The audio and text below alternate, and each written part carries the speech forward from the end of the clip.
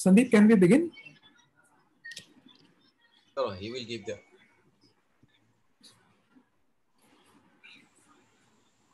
Yeah, we are live. A very good morning to yet another Momentum webinar to all the viewers. Momentum, as we all know, is a promotional event, a promotional academic event hosted by the Maharashtra Orthopedic Association and the Bombay Orthopedic Society to promote IOACON Mumbai, which will be held in the last quarter of next year, that is 2021. Today, we are privileged to have one of the more academically inclined and one of the oldest arthroscopy associations in the country. The Indian Arthroscopy Association was started on the 1st of January 1983, and it was started by stalwarts from Mumbai and the Western region, which is Dr. Dinesh Patel and Dr. P.H. Vora. And hence, it is our privilege that today we are sharing our platform with them as the invited association. May I now call upon the organizing president and chairman of the IOACON 2020 and the president of the Maharashtra Orthopedic Association, Dr. Ajit Shinde, who will give his opening remarks. That would be followed by the BOS president and co-organizing chairman of IOACON, Dr. Mohanty, Dr. Parag Sancheti, who is the conference director for IOACON 2020. And that would be followed by our very own organizing secretary of IOACON, Dr. Ram Chaddha. So I now hand over the proceedings to Dr. Ajit Shinde. Over to you, sir. Thank you, Swapnil. Good morning, friends. Greeting from Maharashtra. I, Dr. Ajit Shinde, President of Maharashtra Orthopedic Association and organizing chairman of IOACON Mumbai, welcome you all in this fantastic webinar. A part of Momentum series, which is a Maharashtra Orthopedic Association, Bombay Orthopedic Society initiative of IOACON 2020 organizing team, as mentioned by Dr. Swapnil Keny. Topic of today's webinar look quite interesting, something which is innovative and advanced. I'm excited to hear the talks. So this time we have Indian Arthroscopic Society with us. I thanks Dr. IPS Oberoi and Dr. Samanta for their overhead participation. We have excellent panel across the country, all masters of arthroscopy. I welcome Dr. Deepak Goyal from Ahmedabad, Dr. Jitendra Maheshwari from Delhi, Dr. Ayappan Nair from Bengaluru, Dr. P. Gopinathan from Calicut, Dr. Milind Pimprikar from Nashik.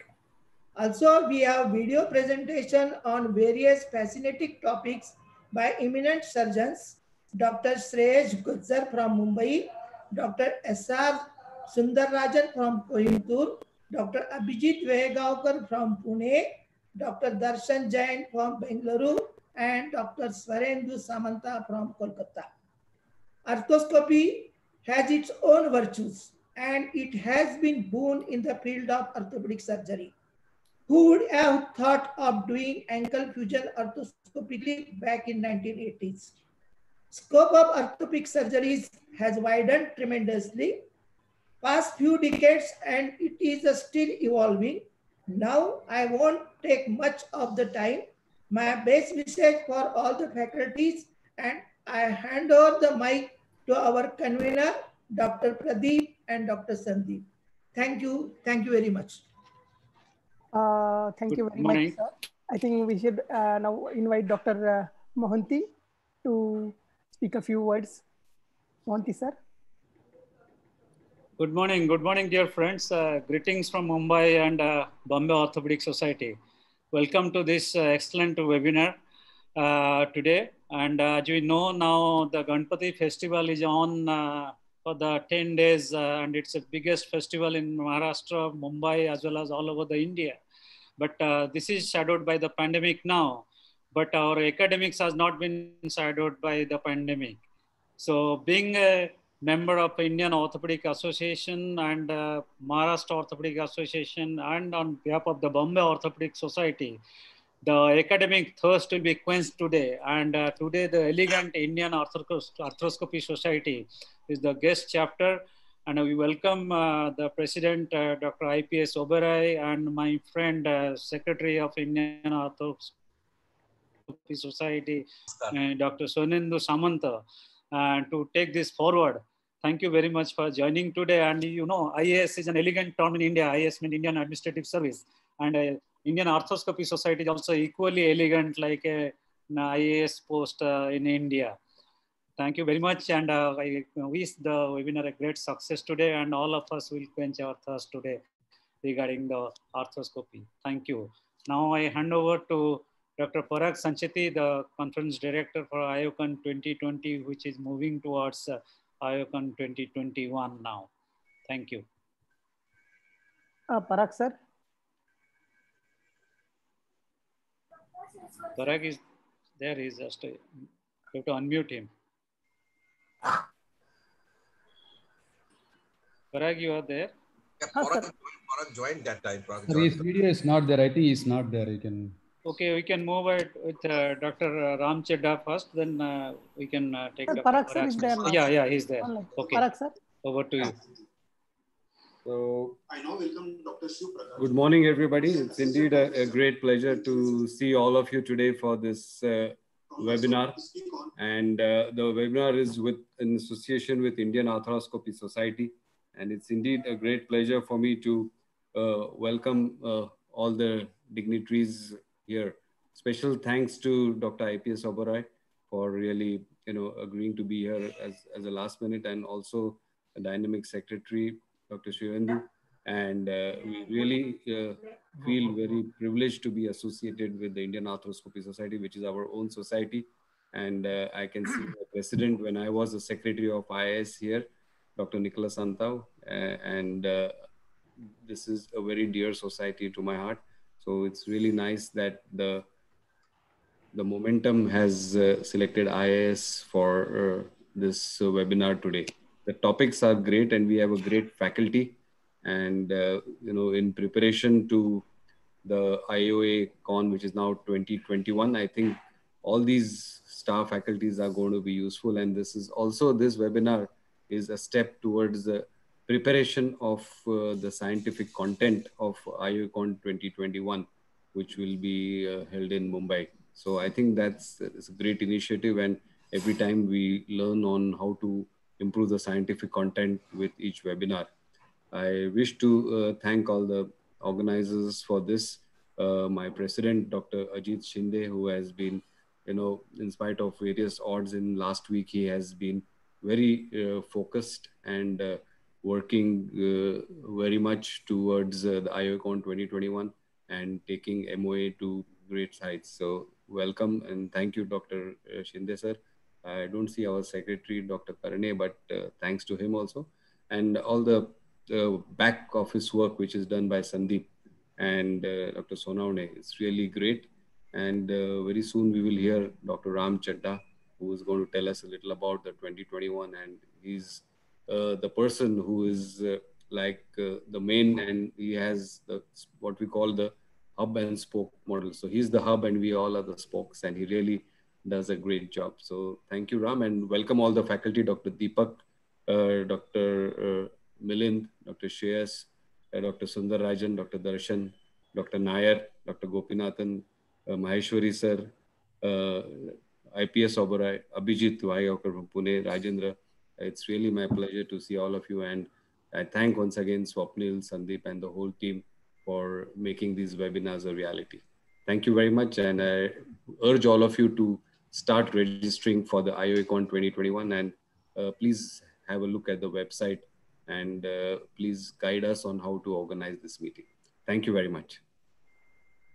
Thank you, Parag. Thank you very much. Thank you so much, Dr. Ajit Shinde, Dr.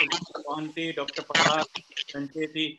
It's indeed a pleasure to be addressing this elite group of minimally invasive surgeons in our country. It's a passion which I could never sort of execute, which was arthroscopy, because I had brilliant people like each one of you who were my colleagues You have managed to actually entice a few exciting spine surgeons like Gopinath, who was a very, very aggressive spine surgeon at one time, also into arthroscopy. And I really love this. Today, we are all in, let's say, the acceptance phase of the pandemic. We've gone from a denial to an acceptance. We've gone from denial to anger, to bargaining, to depression. And according to Elizabeth Kubler-Ross, we are finally in the stage of acceptance. But gentlemen, may I share with you, we cannot lower our guard. We are entering on day 2 of our festival season. And it's my humble request, in your own small way, we as doctors cannot lower our guard. Whatsoever may be happening around us, please, we've gone from denial to acceptance, but we have to accept the new normal. So please be careful, stay safe, and do not have your family feel sorry later. Humble submission to each one of you. So please play the cards which have been dealt out to us to the best of our abilities. We promise you that IOACON 2021, which is now moved by a year into the last quarter of 2021, will live up to each one of your expectations. And it's our request that you continue with this momentum and this vigor so that we can reach that culmination into a lovely face-to-face conference, which is beyond what we've envisaged today. Thank you all for your support, and please have an academic 2 hours where you will indulge in not just discussions, case presentations, but also some beautiful video presentations. All the best, and over to the conveners. Thank you so much. Thank you so much, sir. So before we hand over to our moderators, I would like to request IAS President Dr. IPS Oberoi to say a few words. Then maybe he may be allowed to leave after this because he's traveling. Please, sir. Yes, IPS. You have to unmute. IPS, you have to unmute. You are muted. Thank you, Sandeep. Thank you, Dr. Shinde. Thank you, Dr. Mohanty. I think collaboration with the Indian Arthroscopy Society and MOA and BOS for IOA Momentum program is really appreciated. I'm looking forward for hearing from stalwarts of arthroscopy surgery, including Dr. Maheshwari, Dr. Deepak Patel, Dr. Milind, Shreyash, my friend Sundar Rajan, our young colleagues like Darshan Shah and definitely Dr. Ayappan Nair and Dr. Gopinath. So I think it's an excellent faculty which is there, and I think I'm looking forward for hearing this. I would go offline and then go on a YouTube channel to listen it. I appreciate the collaboration, and Indian Arthroscopy Society will be an active partner in the coming IOACON 2021. Thank you. Thank you very much, sir. So I will hand over all the proceedings to our both the moderators, Dr. Nicholas Antao, who himself was the president of Indian Arthroscopy Society, as well as Bombay Orthopedic Society, and Dr. Milind Pimprikar, sir. Please, sir. Yeah, thank you very much, Dr. Antao and Milind, sir. And really, it's a pleasure to see this great faculty. And we are looking forward to the lovely talks. Okay, can we... all right, I must, on my behalf and on behalf of Milind, we must thank the organizers for giving us this opportunity to moderate this wonderful IOA Momentum seminar. I will now call upon Dr. Deepak Goyal. If today India is on the world map of cartilage work is because of the efforts put in by Deepak Goyal. He is the president of the Asian Cartilage Society, a pioneer who started the work in India, and also a member of various societies and a traveling professor of the Department of Orthopedics in Hiroshima Society. He also been a board member of the International Cartilage Repair Society, and I'm sure one day in a few years' time, he'll be the president of the International Cartilage Society also. Over to you, Deepak Goyal.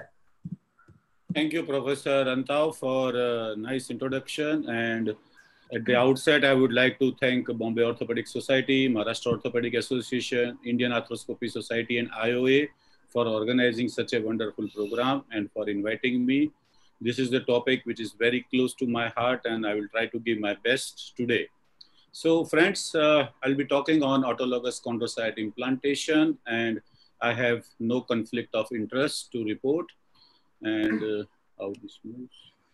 Okay, so autologous chondrocyte implantation technique was first conceptualized by Professor Lars Peterson in 1983, and then further it was discussed with Mats Bridberg, and both of them started doing ACI in around 1988, and the first paper was published in NAGM in 1994. It was around 23 cases which they published, and since then, this technique had been maximally criticized and had undergone maximum critical analysis, but finally it got US FDA approval, and now it is used worldwide after local approvals from various countries. I'm privileged that I got trained by the inventors themselves in 2005, and I'm doing ACI since 2005 in India. When we talk about ACI procedure, we must know that what is the ideal case for ACI procedure. So friends, we don't treat MRI, we don't treat X-ray, we treat patients. The patient has to be symptomatic, and any cartilage lesion seen on MRI doesn't warrant an ACI procedure. The patient has to be symptomatic, the patient has to be young to middle age. The size of the defect should be mid to big size, because for small to mid-sized lesions, we have other procedures that gives equally good results. Say for example, if there is a lesion of 1 centimeter square, a single plug of mosaicplasty will give fantastic result, and we don't want to use a costly ACI procedure or two-stage ACI procedure for small or small mid-sized lesions. So this procedure is advocated for mid-sized to large-sized lesions. The lesion has to be ICRS grade 3 and 4. That means the lesion thickness should be more than 50% of the cartilage thickness. If the lesion is more than 50% or reaching up to the bone, then only we should do the cartilage repair procedure. It should be a biomechanically normal knee, and the lesion should be non-degenerative and non-pathological lesion. Saying this condition is not indicated for degenerative procedure, and we should keep that in mind. So before I start, history of ACI in brief. Initially, the biopsy used to be taken from supromedial edge of medial trochlea or supralateral edge of lateral trochlea. A small tiny pieces of cartilage were taken, and it is sent to cartilage lab through transport media along with patient serum. And in the laboratory, these pieces were minced into smaller pieces, and then they were subjected to enzymatic digestion process so that chondrocytes are isolated. And those chondrocytes which were isolated were put in monolayer culture. So in monolayer culture, we expect these cells, which are around 200 to 300 cells, to grow into 1 million cells. And 1 million cells are required for 1 centimeter square defect. That means that if you have a 4 centimeter square defect, we should ask laboratory to give us 4 million cells. Now, when the culture is over in 4 to 6 weeks time, the laboratory will call back the surgeon and inform that the date of delivery of the cells. And then the second stage surgery is required, where if the lesion is irregular, it has to be made sharp cut, regular in size with stable margins. Then we need to take a periosteal graft from upper shin of the tibia and put into the defect. This periosteum needs to be sutured on the defect with the PDS suture 6-0, and then fibrin glue is put all around, so there it becomes a watertight compartment, and then live chondrocytes are injected underneath the periosteum. So this is how the first generation ACI was carried out in 1990s to 2000.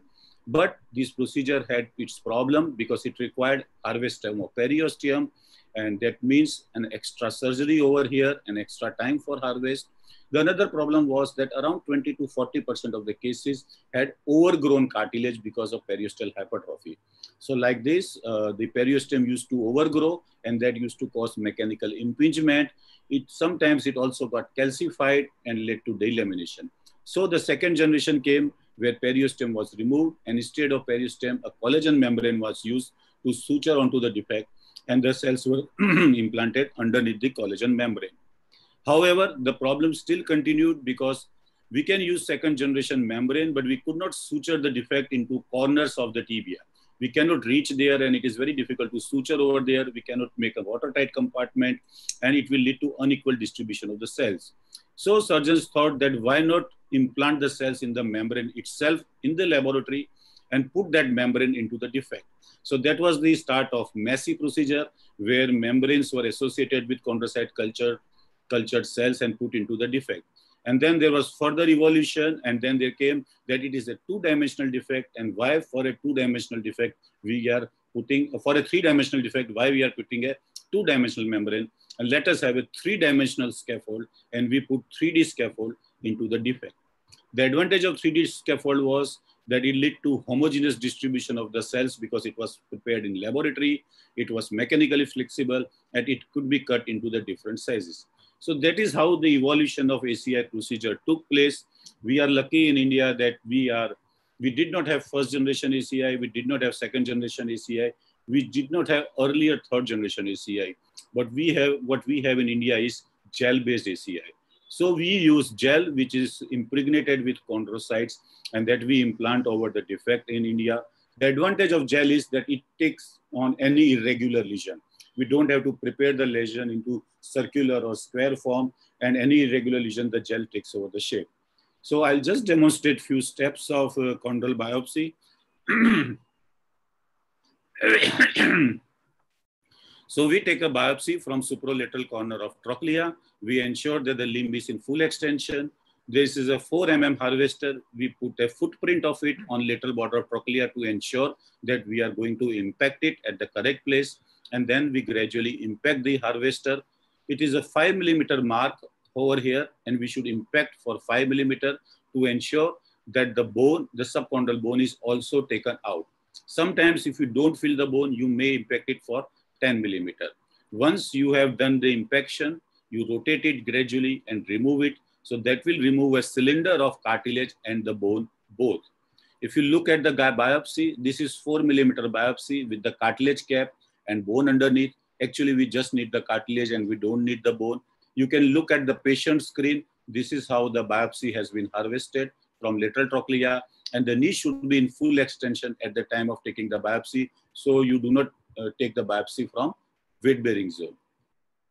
The next step is that biopsy is sent to the laboratory where the cartilage is separated after enzymatic digestion. Then it is subjected to various culture and passage procedures. And finally, there is a harvest stage when we get culture chondrocytes. At this stage, laboratory informs the doctor that the graft is ready and we plan a second surgery. I'm showing you a case of patellar cartilage defect. I do a mini arthrotomy. I like to do a medial parapatellar arthrotomy.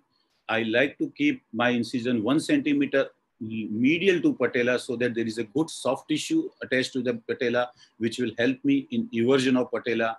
So the incision is just from lower end of patella to upper end of patella. And this is how the Babcock is used to evert the patella. The second step is we remove the synovial folds and fat tissues so that the patella is released further and we are able to evert it more. The third step is assessment of the size of the lesion. Now, if you look, this area is grade 4 bone deep, which we can feel, but this area looks a little bit unstable on probing. Probably there is a fluid underneath, and that is why this area is unstable. So we will go further and decide. Fourth step is using a 15 mm knife or 11 mm knife, put a sharp cut deep onto the bone at the healthy cartilage and try to demarcate the border between unhealthy cartilage and healthy cartilage. Now you can see when I'm putting a cut over here, this part is little bit wobbling. So this is unstable cartilage. I'm trying to save as much as possible, but if later I found that this is unstable, I will remove this corner as well. So you use sharp knife to have cut bone deep and separate the healthy cartilage from unhealthy cartilage. Next step is to separate and remove the degenerated or damaged cartilage from the subchondral bone at the cementing layer level. You used sharp periosteum to do that. It's not easy to peel it off because some of the cartilage is still very well attached to the cementing layer, and some of the cartilage is easy to separate because it is already detached. But that is how you clear the surface and prepare the base. Finally, I found that this corner was unstable, so I removed that unstable area from the cartilage because I wanted to have healthy margin all around. So this is how a sharp cut healthy margins are created all around the lesion, and then it is ready for implantation. Now we create a 45-degree bevel. The 45-degree bevel is required so that the base is more wider than the top. This helps in anchoring of the graft. Otherwise, graft may get peeled off. So I use my knife and put a 45-degree angle and make another sharp cut to create margins accordingly. Finally, the base is prepared. I put small anchor holes, 3 or 4, which should not penetrate the full bone. It should just have a small entry into the cortical bone that will further enhance the anchoring of the gel-based ACI on its base. And then the final step comes. It's a Y syringe connector with 2 syringes. One syringe has got thrombin with live chondrocytes, and other syringe has got fibrinogen. When both gets together by drop, it forms a scaffold. The scaffold is formed of fibrin, and in this fibrin scaffold, the chondrocytes are impregnated. So a layer by layer, chondrocytes are laid onto the defect along with the fibrin, which works as a scaffold. Now the beauty is that as we put drop by drop, any irregular shape we can cover. We did not have a round or circular defect to do that. And we can assess how much more layers we need to put. So it is basically a 3-dimensional layout of ACI onto the defect. And we keep on doing it till we reach the surface.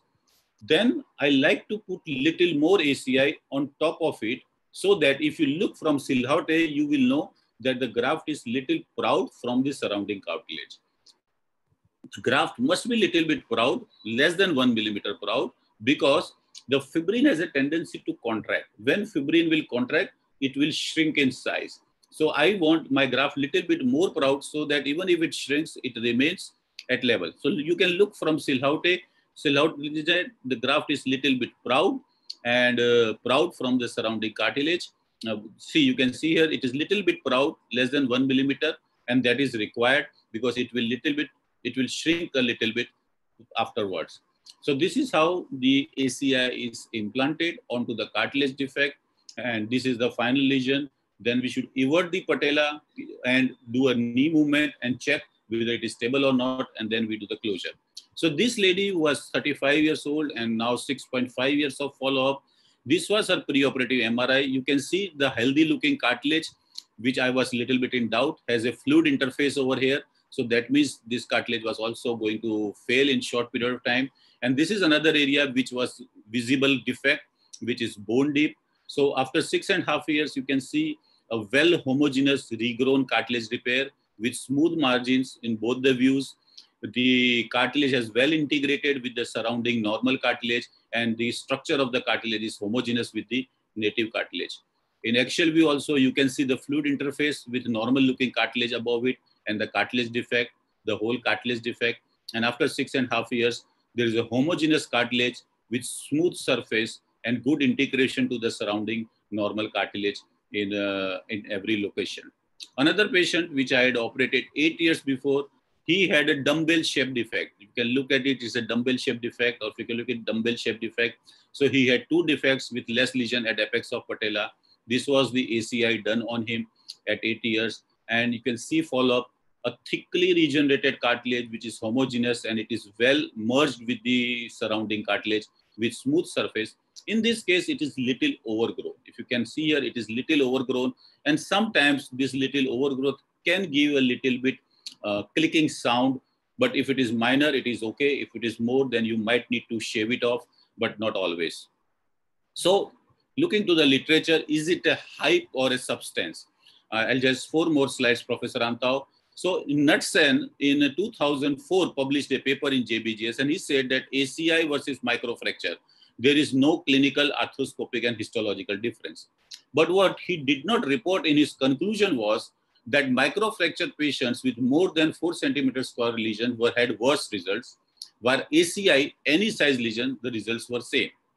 The same group published another paper, again level 1 study at 5 years follow-up, and again they concluded that there is no clinical and arthroscopical or histological difference between microfracture and ACI. But again, what they did not report in conclusion, but reported in results was that ACI cases that did well at 2 years did well at 5 years also, while microfracture cases that did well at 2 years failed at 5 years. So these were the 2 highlights which were hidden in their conclusion. And then the same group again published 15 years of follow-up level 1 study in 2016. And again, they concluded there is no significant difference between the two groups, survivorship and etc.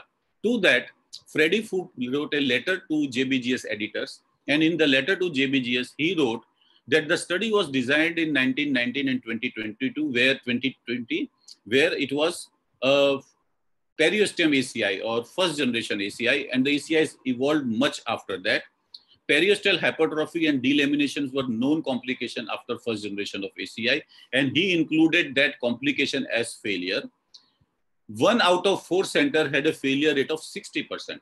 That means 1 center out of 4 had a great learning curve for ACI, and that center should have been excluded from the results, but that was not excluded.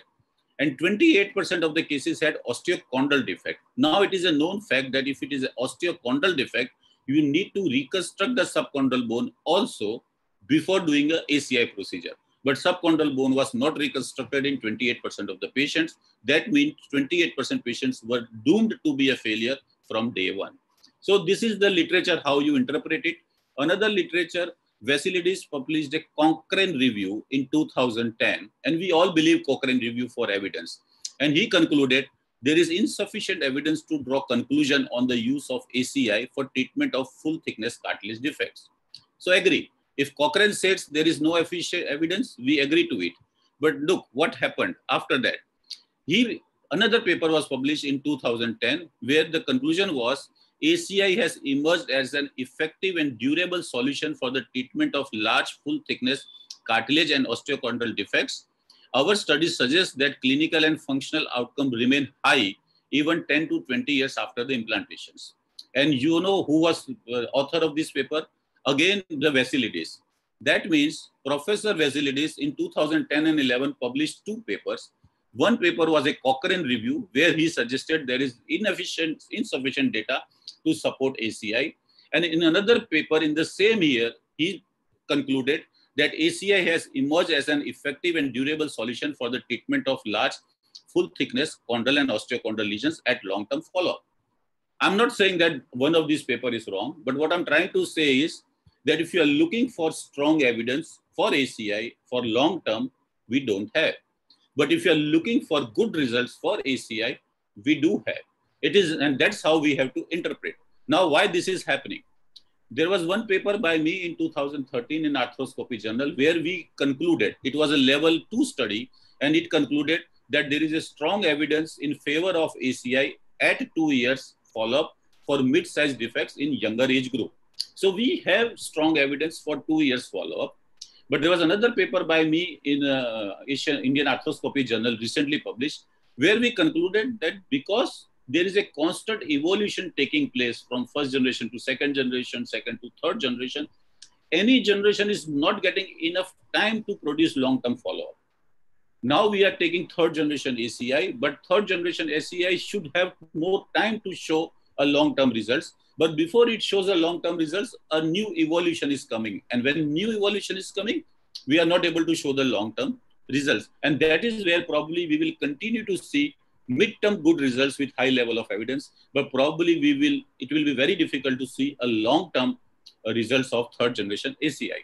So friends, I would like to conclude that ACI is science of cells and scaffolds.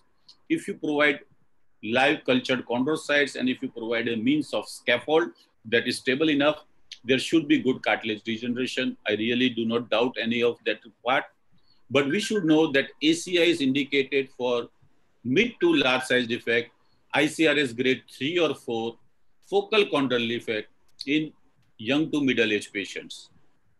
The ACI is not recommended for degenerative procedures. There are companies who try to sell their products for degenerative cases or as an alternative to TKR. No, this is not an alternative to TKR. It is for focal chondral lesions, and we should not forget about that. All ACI are not same. It is evolving and it will continue to evolve. And we need to understand that most problems that were encountered with first generation ACI are already addressed by third generation ACI. But there are more problems for third generation ACI, mainly a 2-stage procedure, and some evolution should take place in future. There is a strong evidence in favor of ACI for mid-term results. But for long-term evidence of ACI, we do not have. probably we need to take more time. We need to wait before we can conclude that the third generation ACI has a long-term evidence or not. Thank you very much. Thank you, Dr. Deepak, for a very informative lecture tracing the history of ACI and demonstrating a very nice, succinct way of doing ACI implantation. We have some questions for you. Yes.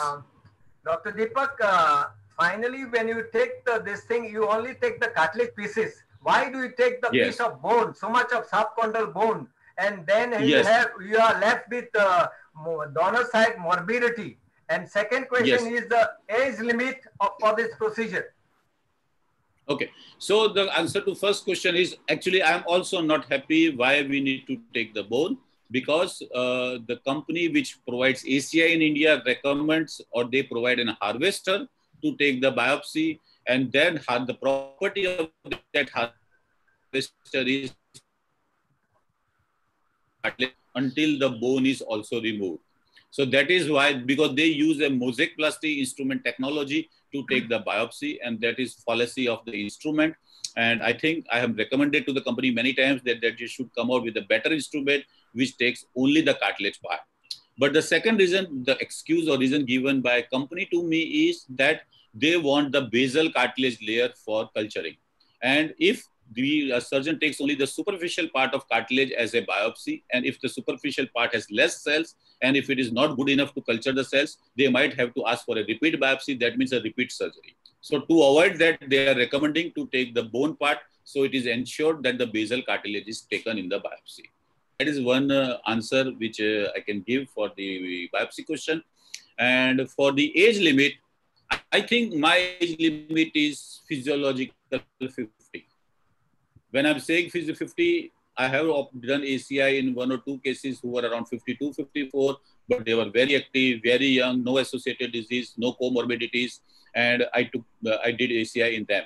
And in some of the cases, even a 45-year-old obese lady having a different joint pains and multiple systemic disease, I have said no to them.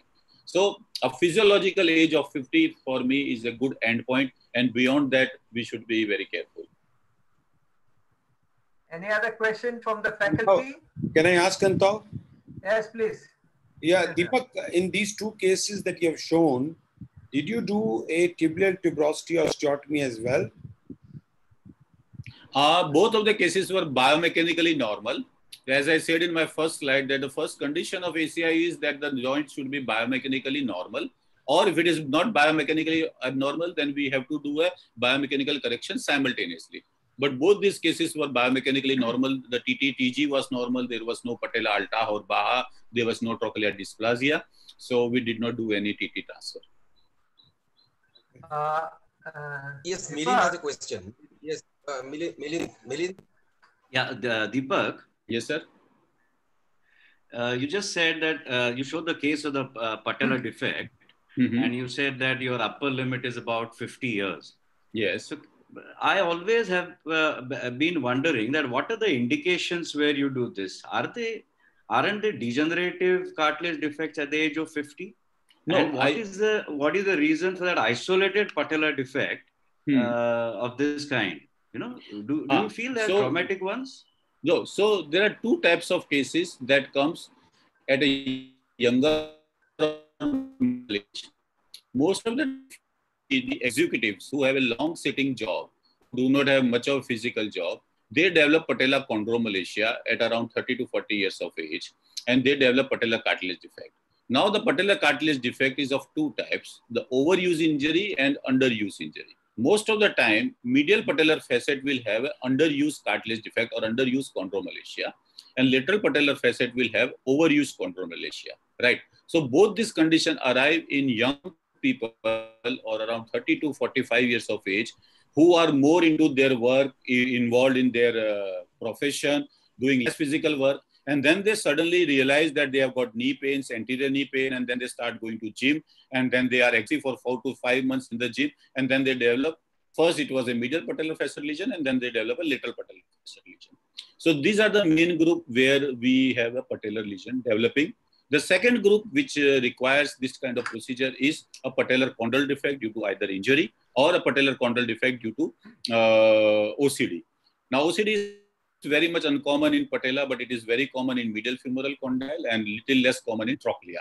So most of these cases, the indications are first traumatic, secondly OCD, and third is a limited overuse or underuse injury. Degenerative, never.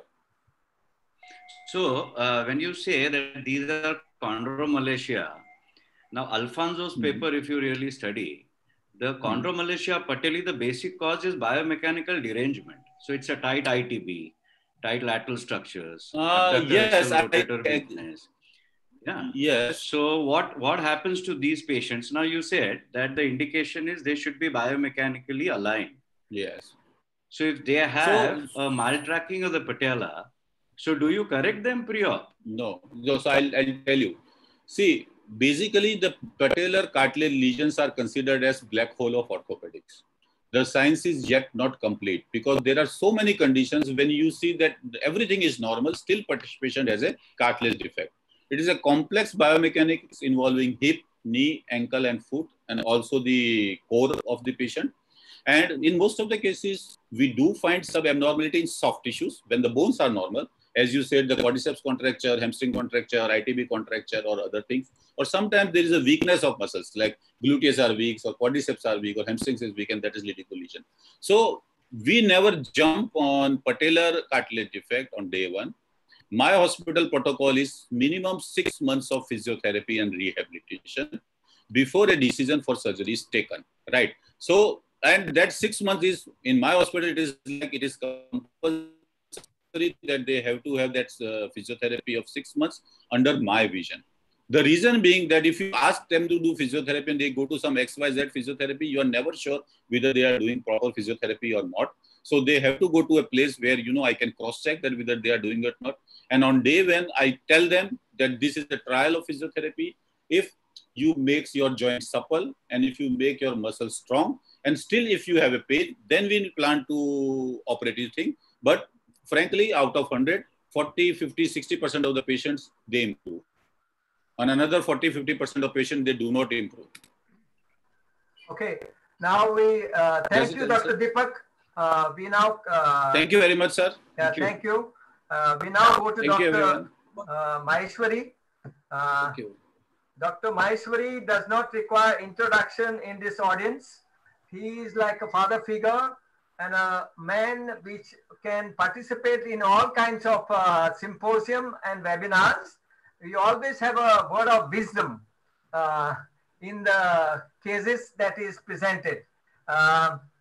He is the director of the Max Super Specialty Hospital in New Delhi. If all the orthopedic surgeons remember him, is because of his textbook Essential of Orthopedics, which everybody is like a Bible. And he is one of the first guys in India, especially in North India, who started the shoulder and knee joint clinic. Over to you, Dr. Maheshwari. Thanks, Antao. I hope I'm audible. Yes, yes, very much. Okay. So in last 4 months, there have been a series of webinars on osteotomies, and I have attended each one of them, and so good, some of them, or most of them, I would say. And the top people in the world actually were presenting, people like Hirvardhan and everybody else. So it was one topic which was very extensively discussed in Corona period. And when I asked my junior colleagues, some of them expressed that they've rather got confused because all these great people talk so much into minute details of what they're doing that it becomes almost intimidating to an average normal orthopedic surgeon. And that feeling was not good feeling for me, that you can't teach people to intimidate them to do what they were doing till yesterday quite okay, if not excellent. So I thought, let me just put my thoughts into this. As you said, when you're 60 plus, you get this permit to talk about eminence-based medicine rather than evidence-based medicine. And that's the liberty I'm going to take even today. So who is the right patient for osteotomy? That's one question everybody has to ask. Conventionally, yes, Unicompartment osteoarthritis of the knee, person with an active lifestyle, and those, even if they don't have active lifestyle, but they sit on the floor, for them, one procedure which is comfortable for them is high tibial osteotomy. We can extend the indications where it is more than unicompartment, particularly in our situation, our rural population. They may not be totally ideal candidate for STO, but because other things are not possible for them. So even STO can give them significant relief, and there are papers on this. And it is basically their lifestyle requirement. If they sit on the floor, you give them a TKR, they're done. Some people can't really afford, and not only in terms of money, but in terms of taking care of the TKR, for example. I mean, you can't give a Mercedes car to a Jhukki dweller. You will actually do harm to him. So there are reasons which are extended reasons, because that's the only thing that fits your patient. We have to talk about the patient who you're treating. Sometimes they're living in rural areas, and these extended indications have a role as far as osteotomy is concerned. Then, of course, there are emerging indications which are more popular with, arthroscopy, sports medicine group, in knee instability, in cartilage surgery. I wouldn't go into this. So conventional indication, ideal indication, and extended indication is my main area of interest today. Now, what do we want in a conventional patient for STO? We have to have a combination of these two things. One is medial compartment osteoarthritis and a varus alignment. So cause and effect relationship. If we break this Rahu Ketu, what I call, the patient improves. There has to be a medial compartment osteoarthritis, there has to be varus alignment. And if you correct the alignment, automatically you unload the compartment, the patient feels better. And that's the case where high tibial osteotomy is indicated. Question number one, how do you say that it is a unicompartment osteoarthritis? Because when a patient goes around in the market, one person says unicompartment, the TKR guy says this is all pen compartment. Now, is there a unicompartment osteo where you can confidently say, yes, STO will work here? So my criteria is this: pain on the medial side, mostly on this side, medial side. I call it Rakshman Rekha. If the pain is mostly on this side, most likely unicompartment.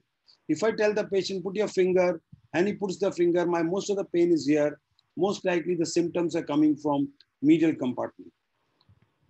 I do check patellofemoral compartment, particularly in our Indian population, and I think it is a thing that may not be so much common abroad because people don't sit on the floor. So I have devised my own what is called weight-bearing simulation test. I ask the patient to bend the knee like this, and then I resist extension and keep my hand on the patella. I ask him to resist extension as if he's going up and down the stairs. If that causes pain, my antennas are on. This patient may be having part of the pain coming from patellofemoral joint. And even if I do an osteotomy, probably this will not be a happy patient. That's my own kind of way of doing it. So what is the pre-op workup that I do routinely? These are the set of x-rays. And I think merchant view is very, very critical. You don't want to miss a mal-tracking patella because you do a wonderful osteotomy for a varus deformity, but the pain is coming from patellofemoral joint. That is a failure. Another x-ray that I almost always do now, and luckily it is available very freely, at least in metro towns, is hip knee ankle x-ray. That gives me a lot of information. So what is the information? How much is the deformity? How bad is the deformity? What is the shifting of line of weight bearing? And then where is the deformity? I want to know whether it is the tibia, it's the femur, and I'll come to that. Some of my colleagues living in little periphery ask me, what if we don't have HKA? Now, should we not do osteotomy? It is required for patients in interiors of India. So I tell them, okay, you can take a very strict AP of the femur and take AP of the tibia. And you can calculate the angles that I'm going to tell you, even in those x-rays. You will miss out on joint line angle. Don't bother about it too much if there is no thrust. So there is a way out of HKA if that facility is not available to you. So there are clear unicompartment diseases like this. There's no doubt this cannot be pen compartment. It happened post-meniscectomy, osteonecrosis. And sometimes if you're doubtful about whether it is primarily a unicompartment disease, because you don't want to put your hand into a pen compartment disease which will fail tomorrow after STO, you can get an MRI done. So sometimes X-ray is normal, everything looking good, but the patient is persistent. You can do an MRI and find yes, there are changes only in one compartment. particularly if they're anteromedial. They're more like isolated middle compartment arthritis. And these are the cases which give you confidence that you are probably not putting your hand into the wrong patient. So my checklist, middle compartment OA, yes, I've confirmed. Varus malalignment, yes, I've confirmed either by visual or preferably by HKA, and patellofemoral is normal, and then osteotomy is indicated in my book. Where I would not do osteotomy, if it is a synovial disease, lot of fluid in the joint, maybe bilateral knee effusion, I suspect there is something else happening. Predominantly patellofemoral symptoms, non-compliant patients, heavy smokers where osteotomy may cause difficulty in healing, flexion deformity more than 15 degrees, and if you can't really correct it, there's a big osteophyte at the back. This is from doing ITBL osteotomy. And also aristocratic lifestyle. Since I do all kind of knee surgery, I shift that patient to something like unicompartment. Why should I subject him to a prolonged rehab of STO, whereas he doesn't have to do much? He sits in the car, go to office. I think so. We have to think about alternative procedures in those situations. Now, is varus deformity equal to STO? That's the concept we used to have a few years back, but that's a wrong concept. And let me give you a little idea about how we should think. If we draw a hip knee ankle X-ray, these two angles, MLDFA lateral side and MPTA medial side. When you read the book, too many angles. I don't care about those angles. Just these two angles, and I remember the figure of 85. If it is more than 90 on this side, because it is supposed to be 85 to 90, it's abnormal. If it is less than 85 on this side, just remember two angles and two figures. If that is the case, you suspect a problem. Otherwise, sometime I've got lost in the past in the maze of too many angles and too many, 85/90, I don't know what is correct. So these two figures have come to my mind to make my life easy. So let me show you some situations. So if this angle on the medial side, MPTA, is less than 85, as in this case, this is primarily a tibial deformity. On the other hand, if this is okay, but this angle is more than 95, as you can see here, then it is primarily a varus arising from femur. In this case, you cannot do high tibial osteotomy. You have to do a femoral osteotomy, as shown in this case. So this is something which is new in the sense it is last 10, 15 years. We have realized we cannot correct the deformity at the wrong place. And that is the importance of hip knee ankle X-ray, that a lot of time, almost 30% of the time, we have a varus leg. Primarily the deformity is in the femur and not in the tibia. And I can't do a high tibial osteotomy in that patient. You have to do a femoral osteotomy. Now, sometimes it is both, and this becomes a little bit of a problem about whether you could do both or one. And there are details about where you should do both, where you should not do both. It's a big surgery if you do both, but sometimes it is required. But if you can do this X-ray, find out these angles, that can give you a guidance where you're going to do in tibia, in femur, or sometimes even both. Now, basically, whatever you do in osteotomy, it is a mechanical procedure. Like you have to understand the principle. What are you going to do? You are offloading the affected compartment. For example, if the line of weight bearing for going from the medial side, pain was on the medial side, just shift it to the lateral side somehow. Whatever way you do it, it's okay. As soon as you mechanically correct and understand the principle, it will work. While you're doing this, you should not change the tibial slope. That's something you have to keep an eye on. But that can have long-term implication in furthering the degeneration. And third, very important is you must look at the lateral view to see whether your patellofemoral is all right. Not clinically alone, but even on X-ray. For example, if there's a patella baha like this, and you do open wedge, your correction may be perfect, wonderful, but the patient will have a patellofemoral pain, no use. He came with pain, he has gone out with pain. Now the question comes, which osteotomy should I do? There's so many of them. Closed wedge, open wedge, dome osteotomy, and fixator assisted. In our huge, vast country, I know people, K.S. Maheshwari in Jamnagar, who has done over 1,000 of these and keeps doing it. And I've seen his results, wonderful. I've done dome osteotomy. I've seen Pranjal doing it and seen his result, wonderful. And for example, Dr. Pariyar, Mangal, excellent. He shows all of these guys actually swear by their technique and the results. I, of course, do open wedge and I will come to you. So there are pros and cons. And let me tell my colleagues who may be watching, all techniques are good enough if you know the principle and you can carry forward. So there's an n number of studies for closed wedge osteotomy lasting for 15, 20 years. You have to just understand what are you going to do and how you will do it well.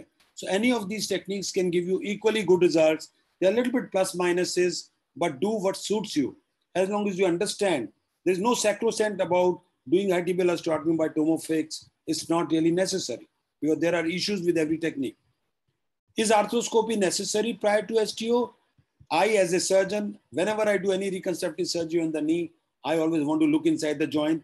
It's like I have the hammer, so I want to hit the nail because I want to see what's happening inside. That takes me 10 minutes. But actually, it's not necessary for STO. You can do away without with arthroscopy. Now, modern day osteotomy is obviously considered open wedge osteotomy, and there have been a lot of literature. What is the pros and cons of closed wedge? The complication, this, that. I would not go into the detail of it. But open wedge is also of two types, uniplanar and biplanar. And that's where the complexity of osteotomy is getting in today, which is really frightening the people. So what is uniplanar?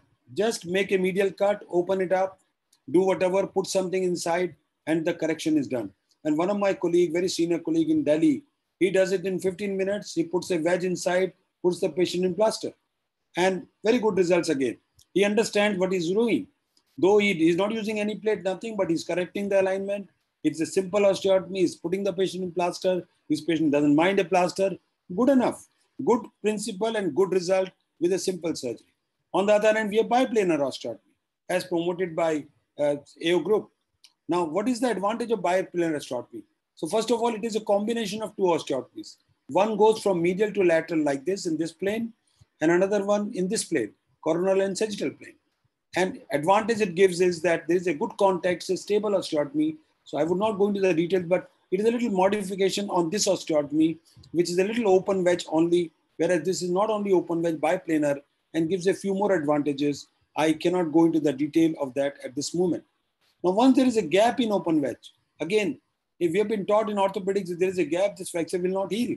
And here we are creating a gap and still it is healing. How it is healing?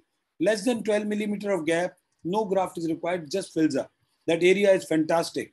If it is more than 10 millimeter, it is plus minus. A lot of people do not put graft even in 15 to 20 millimeter opening, but I would suggest it's a safe way to do, and you should put some kind of a graft there. And if it is, you can use even synthetic wedges, which give stability as well as some osteoconduction. So graft filling is very individual. I fill my graft if more than 15 millimeter. Now, when we come to fixation for STO, there are so many of them in the market. Purdue plate, you can use any medial plate, simple AO plate.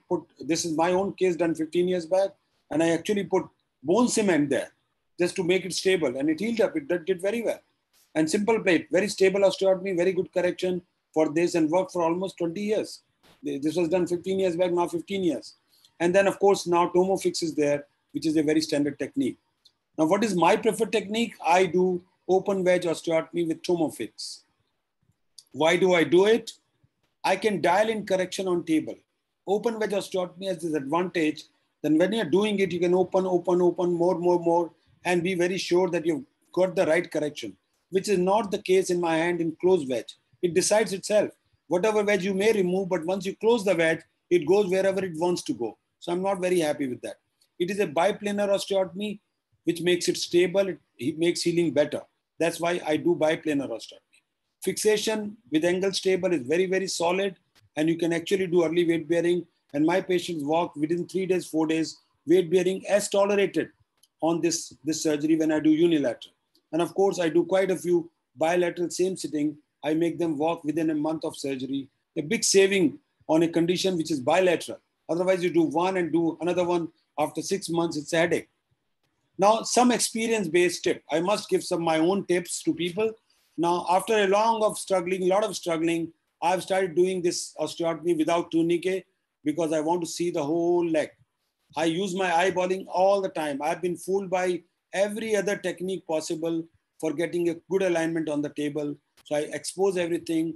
It's a simple incision here, some bleeding initially. After that, nothing happens. So I don't use a tourniquet. I have the whole ling aligned or almost naked in front of me. I protect posterior structures very carefully. I have a spatial curved osteotome which goes behind slowly. That's one thing I cannot mess up with. gradual opening of the osteotomy open wedge, and that is the principle of doing the open wedge osteotomy, particularly using the biplanar osteotomy, where the key is to keep this hinge intact. That's what the osteotomy heals up very fast, and with biplanar, it heals up here also. So that is the advantage, that you can take liberty of early weight bearing if you have not really completed the osteotomy through and through. Now, on-table assessment of correction is very critical. You can use whatever method. I think I'll come to this. There are 2-3 methods. I use all 3 of them on the table. I always do a post-op CT scanogram next morning, like this. And if you can see, I use 2 long boards and 2 short boards. At least in 3 or 4 occasions, I had to go in again because my correction on the table, despite my best effort, wasn't okay. So I went next morning, just removed these 4 boards, corrected it further, and made this board longer. So I use this caveat to not put all the 4 boards through and through in case next morning I don't find my correction is adequate. So you are doing this surgery for adequate correction. By any chance, if that correction is not achieved, that surgery fails. So I don't hesitate in doing a scanogram, and at least on a few occasions, I've gone back, embarrassing enough for me and the patient, for me more than the patient, but I took the patient again and did the job. Now, there are some intra-op decision making. So we know calculations of BNEC, you can do that. I've done quite a few of them. At the end on the table, I don't know what happens. All those calculations go for a 6. Then you can do intra-op and very good. But you must be sure that your image can fool. A little tilted image here and there, little rotation of the leg can shift this line here and there. So really not very, very effective in my hands. Lately, I've started using a fixator on the lateral side. This is not the right picture. And I correct it and then take a proper hip knee ankle x-ray like this, and then put a plate on the medial side. What are the complications? Insufficient correction can happen. Loss of correction can happen. If your fixation is not okay, it can progress. If the arthritis is actually so-called pen arthritis, non-union, delayed union can happen. If there are factors like that, infection can happen everywhere, and there are implant-related complications because it is subcutaneous plate. It does cause problem, and almost 20 to 30% patients ask for removal of that plate. There are some recent developments, and this is the latest paper that we have published, which is bilateral osteotomy in the same sitting. Then I did try computer navigation in the middle, but I think it was too messy. I gave up. Now we have peak plates, so you can't see the plate here, and it is very friendly on the patient. Probably removal is not required. And last, patient-specific jigs. With that, I thank you for your attention. Thank you, Dr. Jitendra. That was a very precise lecture. You said you are not doing arthroscopy, as most of the arthroscopies will do before the osteotomy. Do you advocate MRI in all cases? No MRI in all cases. If it is clinically a medial compartment arthritis with a varus deformity, I have to be sure that the pain is coming from medial side. That's all. Now, once I offload that, whether there is a meniscus tear or not, whether there is a cartilage injury there or not, it doesn't bother me because I've offloaded that area. But as I told you, I do arthroscopy in all cases, but it is not a must in the literature, as well as people who don't do arthroscopy, they should not think that it is a must to do arthroscopy before STO. It's not. You rightly said about the eyeballing, and sometimes the correction is not good. What are the tips to avoid these mistakes? I think you have to use all the 3 methods. You have to calculate your wedge. You have to create that wedge. You have to use a cautery rod or whatever rod on the table. And lately, in last 2 cases, I've actually used a fixator, because when you are trying to correct it, sometimes you actually correct at the joint level. You push and pull. So it should be a static correction achieved on the table before you start fixing with the plate. What is the maximum varus you have corrected, and how do you go about it?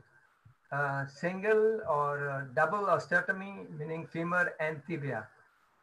Yeah, so I'm not a big fan of doing double osteotomy, honestly speaking. And I'm learning this, I'm getting there, but I think it's too much of surgery. I know as an engineer, as a German surgeon, it will give me a lot of kick to put every millimeter right. But I really don't know. It was never talked. Nobody talked about this in the literature done 30 years back, and there were follow-up of 20 years. So to my mind, I would weigh between the quantum of surgery and the benefit that surgery is giving. So I've done only 2 cases in the last so many years.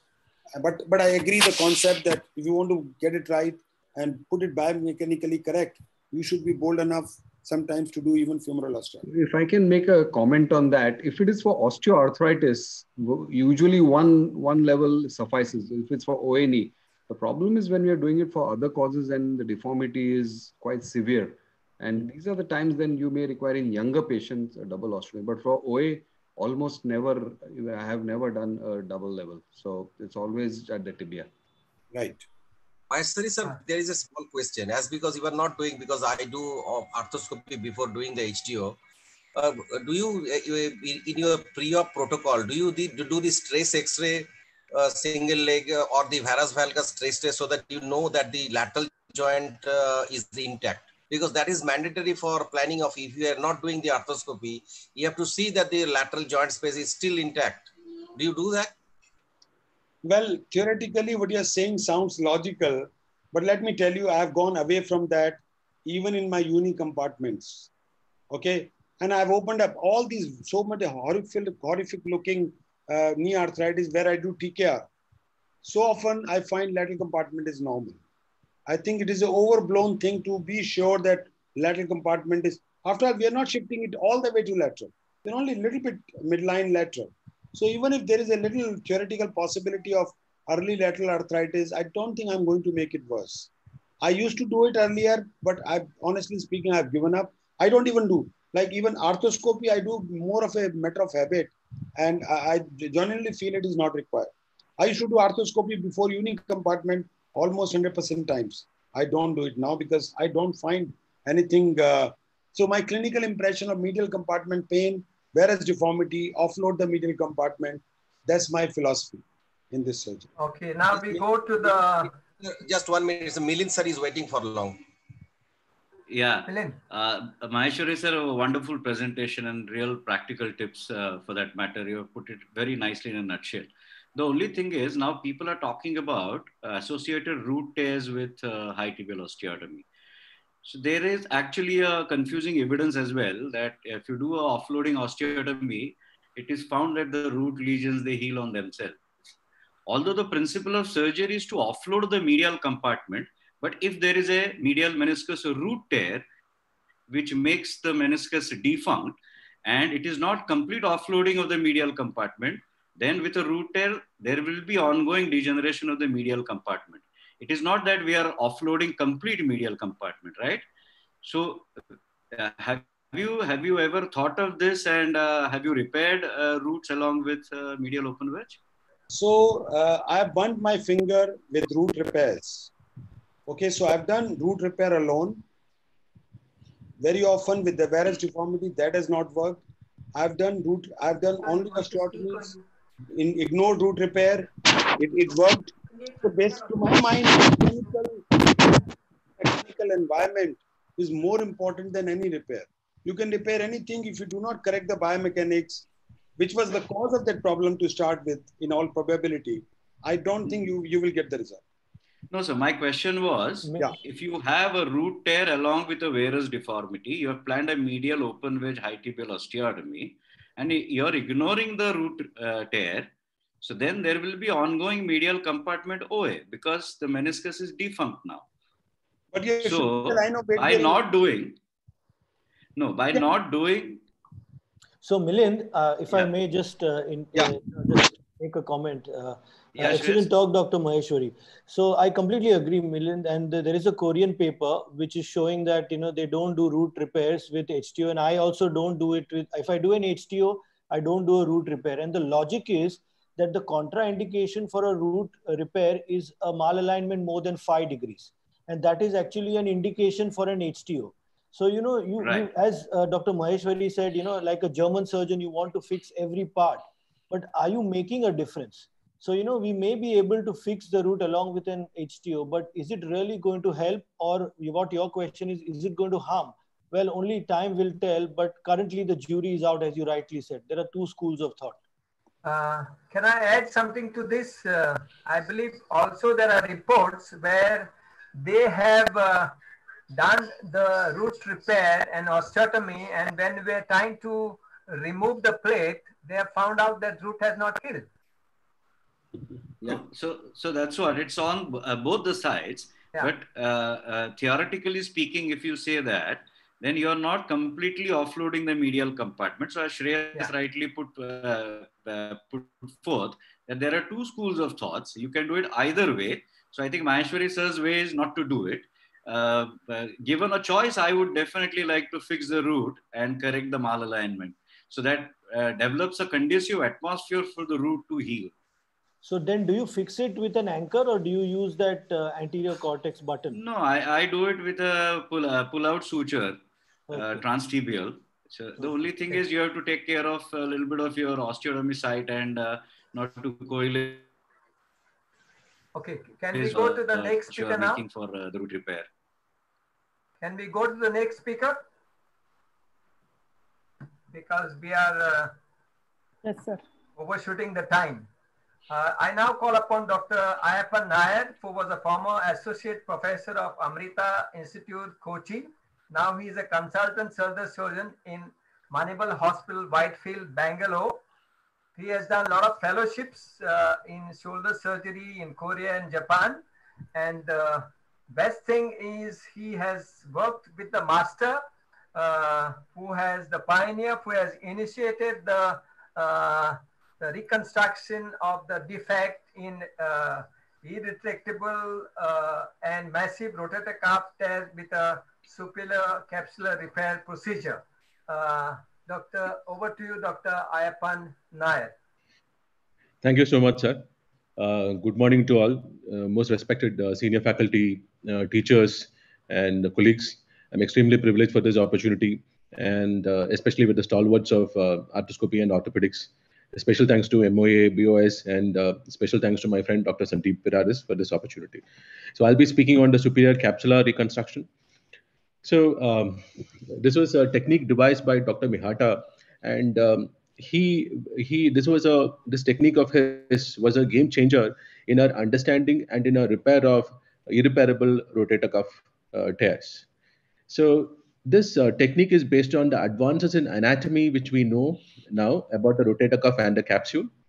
So now we know that the supraspinatus got a very small attachment area compared to the infraspinatus.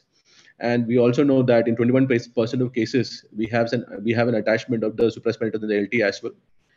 So this is again another picture showing a very small attachment to the supraspinatus. We also understand that the capsule is very important and the capsular attachment is very thick and quite wide on the GT. We also know that along with rotator cuff tears, massive rotator cuff tears, we have capsular tears as well. And we also know biomechanically capsule is very important for stability. With all this in mind, we come to the concept of irreparable tear. We call a tear irreparable when arthroscopically or otherwise we are not able to approximate the cuff to the GT without any tension. There are several reasons why a tear can be irreparable. It could be because of the chronicity of the tear and severe retraction, inelasticity, muscle atrophy, and fatty infiltration. So there's few things which we should consider when we actually look at a tear, especially if we feel that the tear is a little chronic. One is the fatty infiltration. So if you look at the SAG views, what we can see is you can see the scapula Y, and here we can see the rotator cuff, and here we have to look at the amount of fatty infiltration. If the fatty infiltration is more like stage 3 and 4, that means it could be irreparable, and also that the outcome of such a repair surgery would not be great, and we could have retears as well. Then another consideration is we have to look at, once we decide, we have to know, decide the kind of surgery, we have to know, is there any glenohumeral arthritis? How much of the head is actually gone up? So this particular grading by Hamada grading is quite helpful for us. Hamada grade 1 starts with very less reduction in the acromihumeral distance. AHD is very slightly reduced. Grade 2 goes to a less than, that is AHD comes to less than 5 millimeters. And then grade 3, we call it as acetabolization. That means there's a severe reduction and there is rubbing of bones here, GT against the acromion. Grade 4 involves glenohumeral arthritis, and grade 5 involves actually collapse and osteonecrosis. So grade 4 and grade 5 are quite not conducive to reconstruction procedures, because even if we do a reconstruction, patient continues to have significant arthritis and pain. Then another consideration is whenever you see a cuff, when you look at the MRI, we would like to see what is the amount of retraction. Like this is the stage by modified Pate method. This stage 1, 2, and 3. Stage 3 is quite bad. That means it will be very difficult to bring it back to its position. It looks like very much retracted. This modified Pate technique should be, we should take two cuts, adjoining cuts in the coronal. And so considering all this, we are left with basically two choices: to preserve the joint, and if suppose the patient is above 60 years, and if he is in Hamada grade 4 and 5, that is severe arthritis is there, or glenohumeral arthritis is there, definitely we can go in for a reverse shoulder replacement. And at the same time, if the patient is younger and we don't have we don't have arthritis, or glenohumeral arthritis is not there, then we can go in for joint preservation. So the options in front of us are patch graft surgery, where you basically patch the graft, the defect. We can do muscle transfers like an LT transfer. We can do partial repairs like this, and we can do a repair with augmentation. We can cut the biceps, shift it over, and cover the defect. And we can also do something called as biceps rerouting. This is a nice technique by which we remove the bicep from its normal groove, shift a little more posteriorly, and attach the remaining cuff along with it. So this is another technique. And all these have its his problems. This sets of problems are there.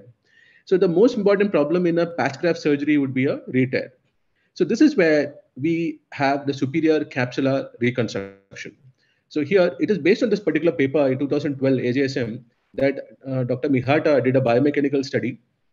What he did was he made a massive rotator cuff tear, and he did a capsular reconstruction. He took a facial lata graft, attached one end here and one end here. So he did a nice coverage. And what he noticed was there is definitely biomechanically is much more stable, and there is a decreased subacromial contact pressure. The AHD, or the acromihumeral distance, increased, and the glenohumeral compression pressures also came back to normal. So then 2015, he came out with a paper 72 shoulders, Hamada grade 1 to 3. That means there's no glenohumeral arthritis. And he replicated the same technique. What he did was he measured the defect, and he put in a fascia lata, doubled or a triple graft, which was around 6 to 10 millimeter thick. So excellent results he had, and he showed that the patient's range improved quite nicely, and also the scoring also was great, and his re-tears was quite less. Some of the patients even went back to lifting heavy weights, and some of them were like even head load workers in this particular papers. So now I'd like to present one or two cases, each in a different scenario. So we had a 56-year-old female patient who came with history of fall 7 months back. On examination, she had pseudoparalysis. The flexion was on 30 degrees, abduction 30 degrees actively, and drop-arm was positive. The MRI showed decrease in acromihumeral distance. A proximal migration was there. We can see the amount of retraction, a severe retraction of supraspinatus at this level, up to the beyond the glenoid level.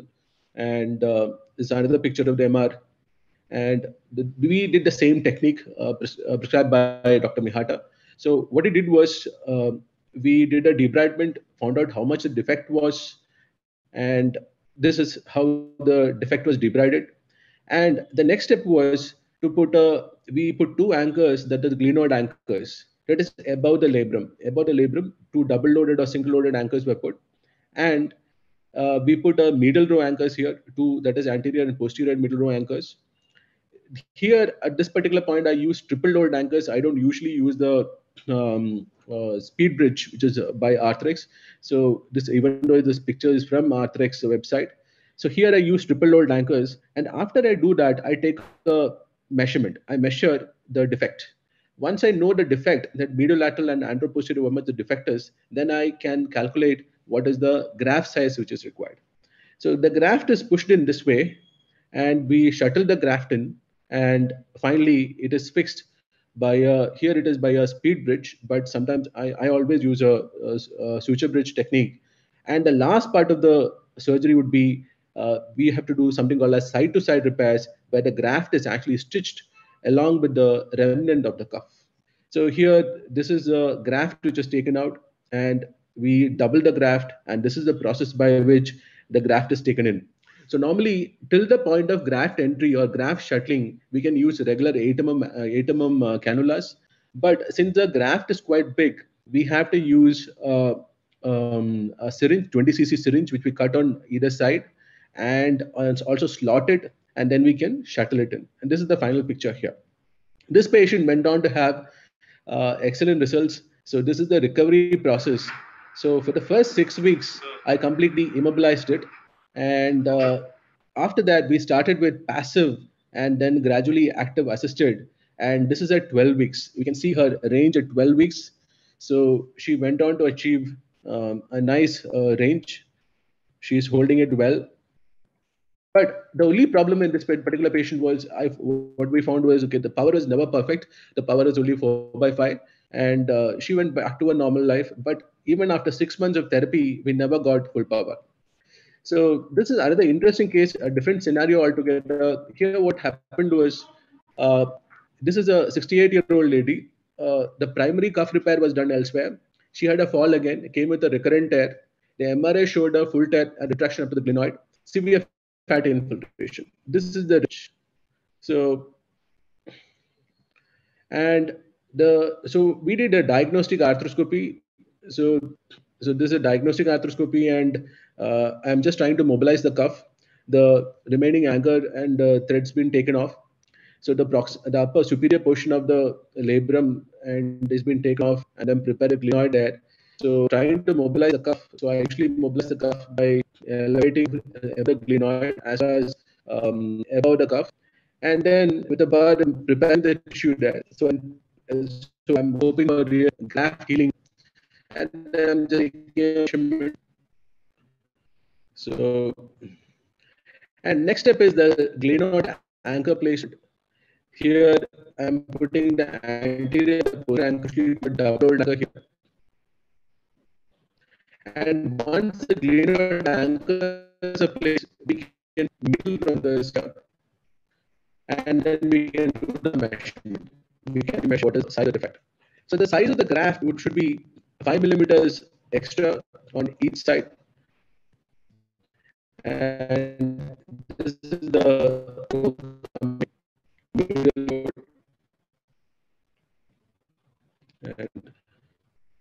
and after the middle rows put up just manual measurement for a choose that. I keep the open and just the video and then go in and take the middle row. It is done, and then I have the graft. Here, this is the lateral thigh.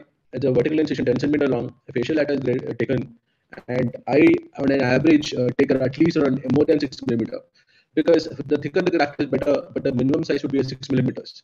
So 6 millimeters we can easily achieve by doubling. And there's a technique by which, okay, if you can take a little part of the insertion point of the G max, that would be the thickest part of the facial lateral, and that would actually help us better. So then coming to the last part, the lateral row anchor. So once I've done this, I've shuttled and put the graft inside. Then I shuttle the remaining part of my triple loaded sutures into the remaining cuff, and I have the complete repair. And here the last part is, and the most important part is to do side-to-side repair. So side-to-side repair is very important. So we have to pass it from the remnant cuff into the graft. At least 2 passes and a nice closure is required, because it is very important for healing as well as the mechanics for it to move normally. So this is at post-op 4 months. The patient is going to have full range. But again, the same problem we faced this particular patient also, the power never came back to normal. It was just 4/5 power, but she was painless. So that's so this is the final result at 6 months. Again, at the end of 6 months, no pain, range is full, and power is just 4/5. This is a completely slightly more different scenario. A 59-year-old male patient, and he came with history of pain, history of fall was there, history of pain in the shoulder, not responding to physiotherapy. On examination, he had full range of movement. His full can was positive, empty can was positive, and O'Brien was positive. But still, his range was good. We can see that he's got a good range, but this was associated with pain, and he had a power loss. Power was 4/5. So then here again, full range. But the interesting thing in the MRI was he had a proximal migration, a decrease in the AHD, and there was a cuff tear at supraspinatus retracted up to the glenoid here. But we can see that infraspinatus is actually coming till here. So that means it could be a huge U-shaped tear, and fat infiltration was 2 or 3. And this is what we did. So did a diagnostic arthroscopy. Here I did the surgery slightly differently. Here what I did was I decided to use the biceps also as an augmentation. So we can see that the head is completely bald, and this is the cuff tissue, and that's a cuff tissue, and this is the acromion space, and this is the biceps. So I did a debridement check for the biceps root. So just to see that how good the biceps was, and then the next step was once I've cleared up, I started doing a debridement, prepared the GT, and then I start going for the cuff isolation. So cuff isolation, the same technique. That means we have to mobilize it above the labrum, superior labrum, as well as above the cuff, the bursal tissue, and nicely mobilize it. This is the labrum here, superior labrum, and here we can go up to almost 2 centimeter to mobilize it. And when that is done, I mobilize the cuff. I try to pull the cuff and see how much it is coming. I can see that the anterior most of the cuff is coming, as well as the infraspinatus part is also coming. But in the middle of the GT area, it is not being mobilized at all. So here I'm preparing the biceps. Here the biceps has been cut. I mobilize the biceps and do a biceps tenotomy, and I do a rerouting procedure. So there the biceps has been cut, and I shift the biceps, and this is then when the biceps been released, these are we need traction switches to mobilize nicely. And this is the final part of the release and mobilization. And the so in particular, I'm not made to place anchor the coming. So the glenoid and after the glenoid anchors, we do the biceps anchors. Then so anchors basically use triple anchor that gives a lot of, I can mobilize I can use one strand for in the biceps. So and then here again same technique. So I double the graft, and then I do before the graft is passed, I do something as a we do a shuttling. I would fix this, and this is so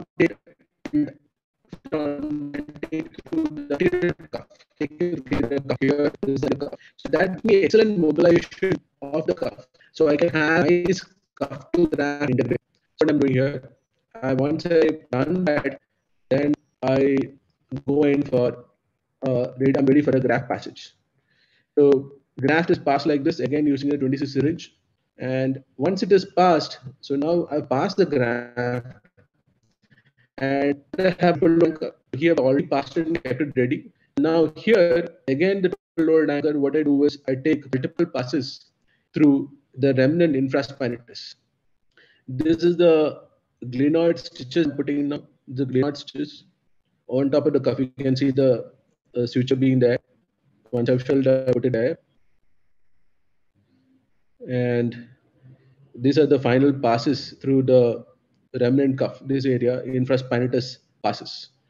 So I've got a nice coverage, not only of the graft, but also I've taken the remaining cuff. And next step would be, I would do a crisscross suture bridge technique. So the suture bridge gives me an excellent coverage. We can see the lateral row anchors coming. Now you can see a nice coverage. That's a graft. It's a beautiful graft, and we can see the remnant tissue as well. There is a nice overlap between both, and there's a nice coverage. There's no gapping at all. So these are two lateral row anchors. There's beautiful coverage there. And the last step would be to do a side to side. So again, I do a side to side using a 18 gauge spinal needle. and an excellent, we do a nice coverage. So it should be a good integration. You can see that this part is the graft, and this little more red tissue would be the remaining cuff. So here at 6 months, he recovered to full range. There's no pain. He got full power. So that is full range at 6 months. He's absolutely painless, back to his normal activities. And we can have other modified techniques also, which is not a pure biceps, SCR. In this particular technique here, what I've done is, instead of doing a facial autograft, I've done a bicep rerouting. So what I've done is I've cut the biceps at a groove, made a new trough for it. I made a new trough here. This is a biceps. And I shifted the biceps. You can see the biceps here. That's a remnant cuff. So here what I make a new trough for it, and I shift the biceps here. Once I shift the biceps here, then I suture the remaining cuff through the biceps. Otherwise, my choice in this patient, I could have done a partial repair, which I don't want to do. This is how the biceps, we suture the biceps. And I pass each thread through the biceps into the cuff. It was like, and then through the supraspinatus and the infraspinatus. So we get a nice coverage. This is called as bicep rerouting. It's not a pure SCR, but we had excellent results. So now Dr. Mihata has gone on to do more papers. So he here in this particular paper, he says that side-to-side repair is very, very important for stability. And we have papers from other authors like this one, 1 year follow-up, excellent power range, and the increase in the AHD and the superior capsular distance as well. Again, we have even latest paper, 2017, 2019 papers coming out with excellent results. So overall, I feel that it's an excellent technique which helps in joint preservation of the shoulder. And if we keep the complications in mind, like we should not be doing on a severely arthritic patient, then definitely it will give us excellent results. Thank you, Doctor. I have fun for a fantastic lecture. Also, very, very excellent video demonstration of your techniques and the newer insights into the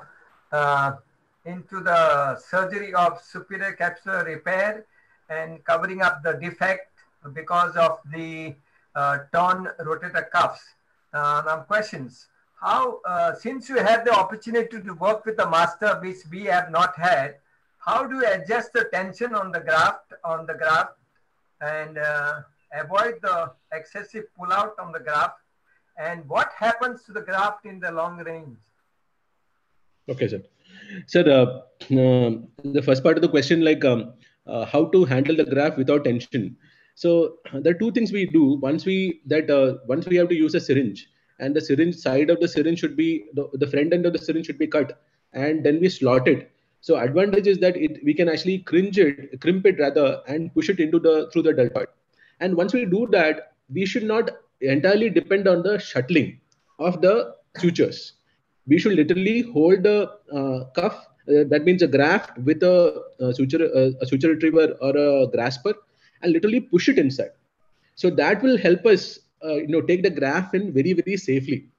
Second, another thing we can do is we take another shuttling suture from the end of the graft and pass it inside and take it to the anterior port. That also helps in mobilizing the graft in without tensions. So basically, the most important thing to avoid a pull-out is that we have to literally hold it, grasp it, and push it inside. So that way, we don't, the tension is not there, and it can aram se pass inside. No, what I mean is tension while suturing.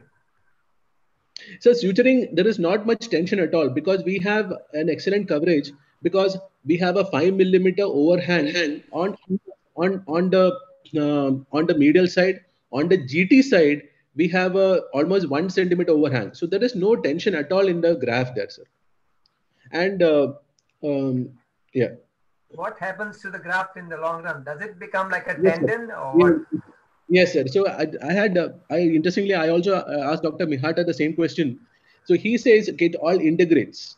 So he's done repeat MRIs, long-term MRIs, which shows that integrates. Then Dr. Sugaya has come out with a very, very interesting paper on MRI healing of this graft. So there are 4 grades according to him. So grade 1 is like if it is very homogeneous and but low echogenicity. But next is high grade echogenicity, and then there is partial tear and full tears. So if it heals, it has to, in an MRI, it has to appear almost like a normal cuff with continuity and low echogenicity. Low signal intensity. So it apparently it heals according to him, and Dr. Sugaya also believes the same. Dr. Sundaran has asked a question about side-to-side repair. Can you highlight on that? Sir, once we have passed the graft inside, so now it is very important that we have a nice, a suture going from the cuff to the graft, and we should at least do at least 1 or 2 minimum 2 or even 3 is also better. This will the 2 advantages for this is because blood supply, healing, fibrous integration, and second is also biomechanically moving it. So when the supraspinatus minutus is moving, the remnant of the supra or the infra is moving, there is an adjoining movement in the capsule in the graft also. So what I've done is I went in one of my patients, especially the last patient. What I did was I did an EMG study. I did an EMG at the end of 6 months. I have compared his EMG activation potential on both sides. That is the normal side as well as this. I found the EMG was quite good and it was normal on both sides. That means to say that it is actually integrating well. Side-to-side repair, I think it really helps in that. Dr. Antao, can I ask a question? Please. Yes. So 2 things. Firstly, congratulations on your work. The first thing is that if you read these papers, and especially Dr. Burkhart's work, it says that this operation does not restore power. It only allows you to get that forward flexion range of motion. So I don't think power would be really necessary. And the second thing is that the other criticism of using a fascia lata, and I know, we are stuck for resources in India. We don't have an artificial graft. But the problem with FCR is that it is a stiff graft. And I don't know of any results from other centers who have replicated the same outcome as Mihata has. So what are your thoughts, having personally visited him? What can be done to make this better with a cheaper resource? Yeah. So about this graft, the fascial lata graft. So I believe that I think we should compare this to as the spacer. So no, even if it is not, we are not talking about graft integration and all that. If we should have the spacer effect, I think the fascial lata gives us an excellent spacer to have a very thick graft there. At the same time, if we compare to an Arthrex patch which is available earlier, so that is one thing I always thought that definitely if the deltoid has to work and the mechanics has to be restored, even if the remaining cuff is not working well, it is important to have a nice spacer. I feel that the fascial lata gives us a nice spacer effect. Then about other centers, Dr. Sugaya has an excellent result. In 2019, there is one more paper from Japan which talks about 35 cases using a fascial lata graft, same technique. So out of 35, he had 7 retears, but the remaining patient did extremely well. And then talking about the power, I had a great deal of problem because these patients, especially if it's a lady patient and who doesn't have an inherent power in the deltoid, we find it very difficult to rehab them and get a nice power. At the same time, if it is a male patient with a inherent power is there, deltoid muscle strength is good, then it definitely helps. That's what I think on this thing. And a very most important thing was Mihata believes that in his paper he talks about weightlifters. So we don't have that kind of experience, but he believes that the power can come. But in none of my patients, except for the last one, where he even because preoperatively he had a full range, only that patient recovered to full power. So to add on to this question and the last question, what is it? It relieves the pain or gives the power? Because most of the studies say the healing of the graft is about 45 to 50%. And yes, sir. Yeah. I said, sir, in all our patients, we are getting, because from pseudoparalysis, we are going to full range. Definitely, we are getting a power up to 4/5. And the pain scores definitely improve. All these patients are painless. So that is the best part of it. So we are getting a full range with less power and full range. Yes, sir. Antao sir, can I make a comment? Yes, yes. Please. Yeah, so I take Shreyas's question ahead. Although I have not worked with Mihata, but I had an occasion to assist him doing a SCR in Mumbai. And I got privileged to speak to him for about half an hour, 45 minutes. The problem is Mihata's indications are different. That is why his results are tough. So Mihata doesn't believe in partial. So whatever cases he does where the supra and infra, for a surgeon like you and me, we would do a partial cuff repair with almost the same results. So when supra and infra are intact, he doesn't believe in releases. So posterior release is gone, but at least you can do anterior and supraglenoid release and add a biceps SCR to it to get the similar results. So Mihata believes that it is an indication for SCR. So in such all situations, the supra and infra and to active, that is what Pradip wants to say in weightlifters. Whereas the indications of SCR, what we are looking at, there is just a thin flimsy infra which is left, and incorporating that into a fascia lata also would not recruit infraspinatus. So basically after SCR, we believe on anterior deltoid. So we just, the biceps or a spacer has got a depressor effect, which acts, which makes deltoid to act in a functional way. And that is the way how they come. We have seen that in our routine cuff patients also, we don't get 4x5. Most of the times you just get 3x5, where you have really nicely repaired a cuff. So I think power you cannot get. Painless shoulder, yes. It acts as a spacer. You believe on an anterior deltoid, and indications of Mihata are different. That is when nobody can replicate his results. Okay, thanks, Milind. Yeah, thank you. Useful. Yeah, thank you. Can we go on to the next speaker now? We have Dr. P. Gopinathan, who is a professor of orthopedics, and he is a chief editor of the Journal of Orthopedics. He is going to talk to us on arthroscopic bicep stenodesis. Dr. Gopinathan. Welcome. Please share your screen, sir.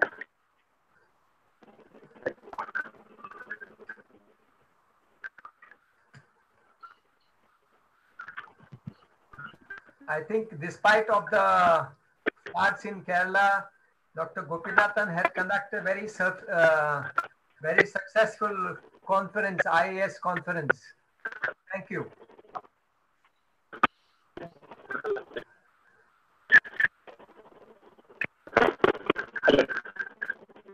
Thank you for the nice comment.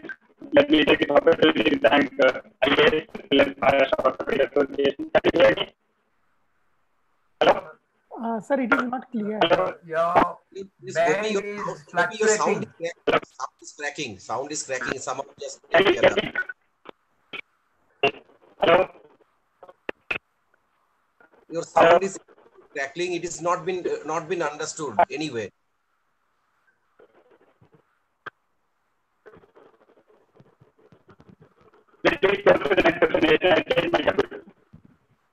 Your sound is cracking.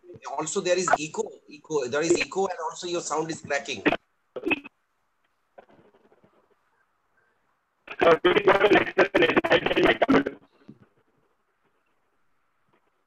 Sir, we'll go ahead with the next talk. He will connect with the computer. Okay. I think Antao the next talk so that he can. All right. We allow Dr. Gopinathan to look after his M-band, whatever technical difficulty he has. I now, to save time, call upon my co-moderator, Dr. Milind Pimprikar, who is a big name in arthroscopy and joint surgeries, and always there for all the webinars. And what I like about him is he will give very succinct remarks. He is now going into spirituality lectures. I love that, Milind. And also, he is also, besides being besides being an orthopedic surgeon, he has degree in sports medicine and also degree in journalism. Milind, excellent. Please talk about arthroscopic Haglund syndrome and os trigonum arthroscopic excision. Please share your screen, sir. It is always nice to have Milind with us. Milind is a nice guy and he's too good. Thank you. Thank you.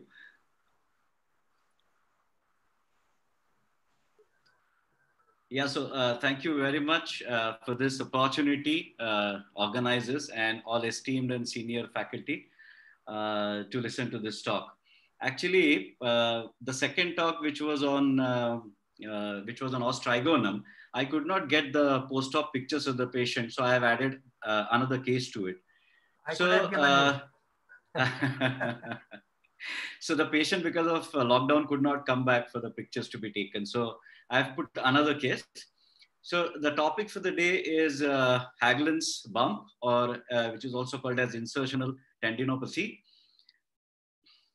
The incidence and classification of all Achilles tendon pathologies, if you see, they are classified into three. These are insertional, pre-insertional, which is also called as retrocalcaneal bursitis, and you also have a superficial calcaneal bursitis. So 25% of all Achilles tendon pathologies are because of these diseases. The pre-insertional one, classically called as Haglund's exostosis, the Haglund's disease and the other conditions as the superficial Achilles bursitis, they are different in terms of causes, histopathology and prognosis. And that is the reason why all Achilles tendon pathologies are classified into pre-insertional, insertional tendinopathies.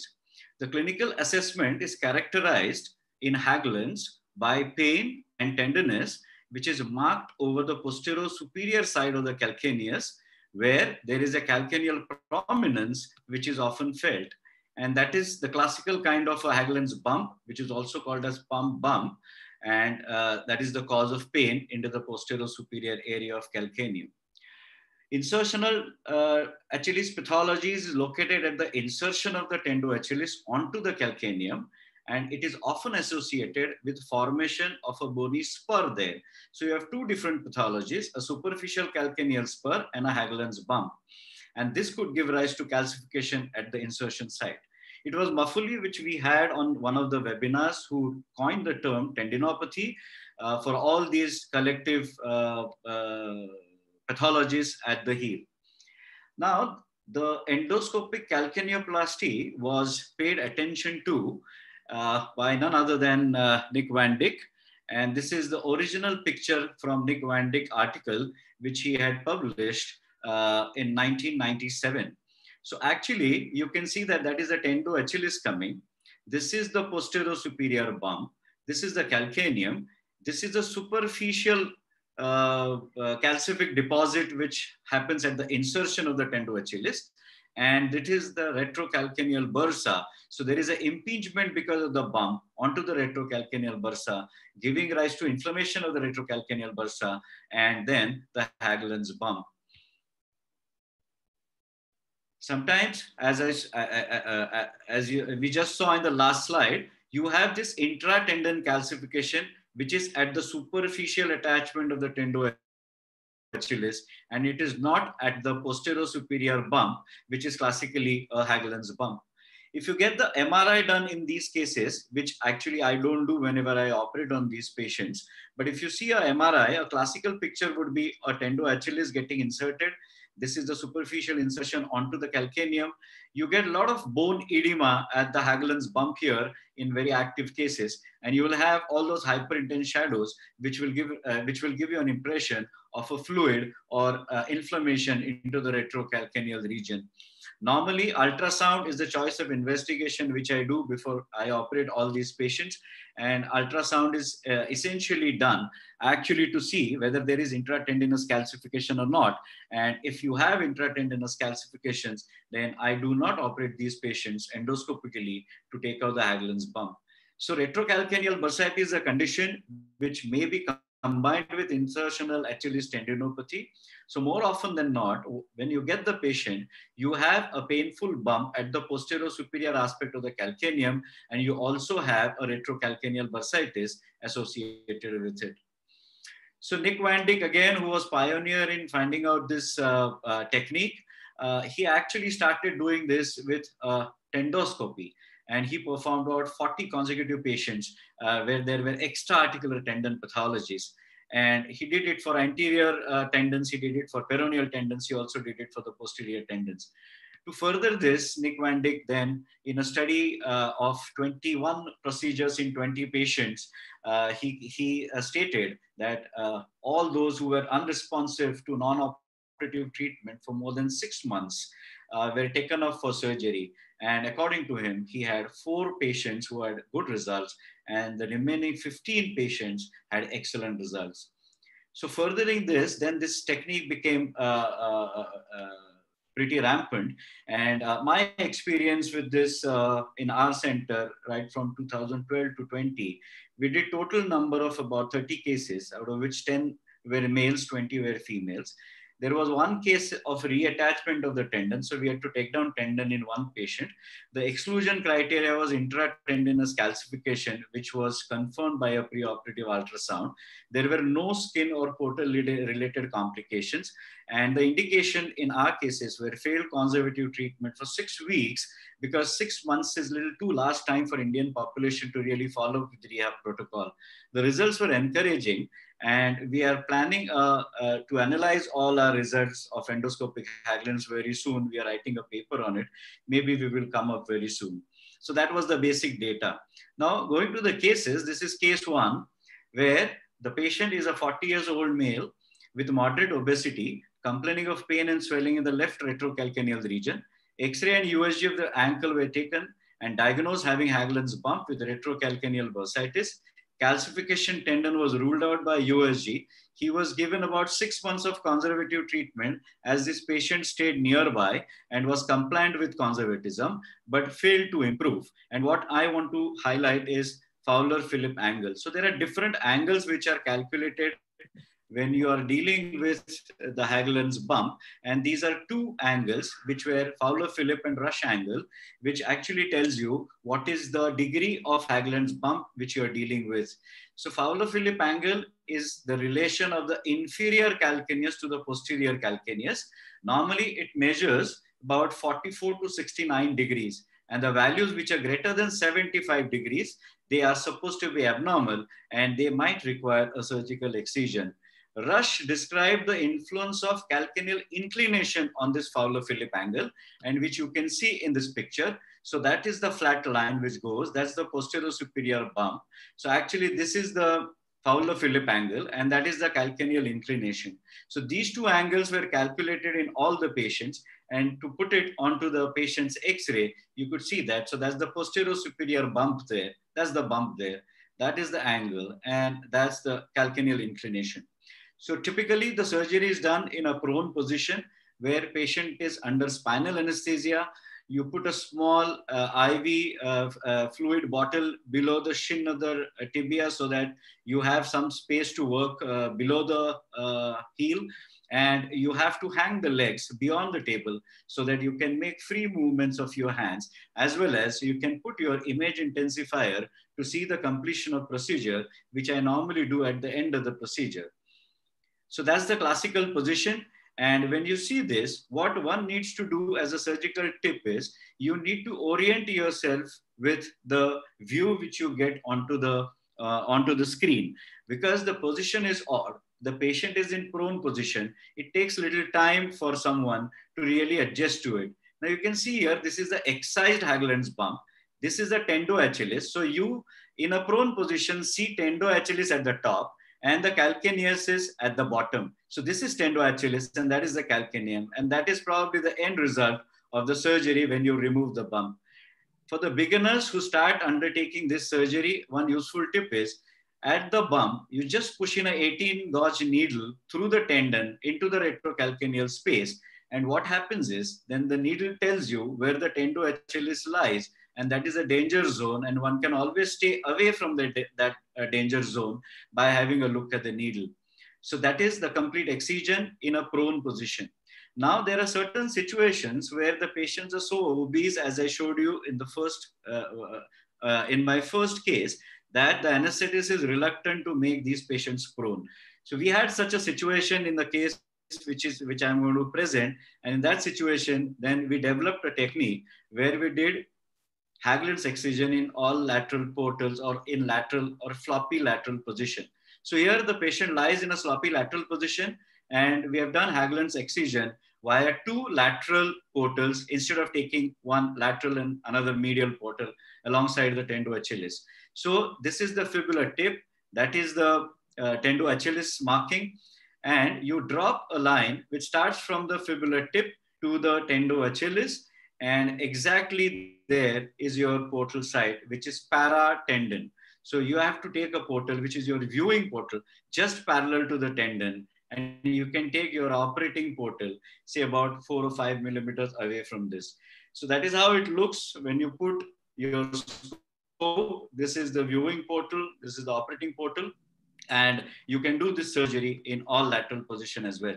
So that is the video of all lateral position. Now here the orientation has changed. Since I was used to doing these cases in prone position, what I did was I rotated my scope to have that same position. Now see, tendo achilis is here, Haglund's bump is there. You can identify this Haglund bump because it has got a cartilaginous cap. Now I have rotated my scope to make tendo achilis superior, so it is easier for me to orient and have my surgical dexterity.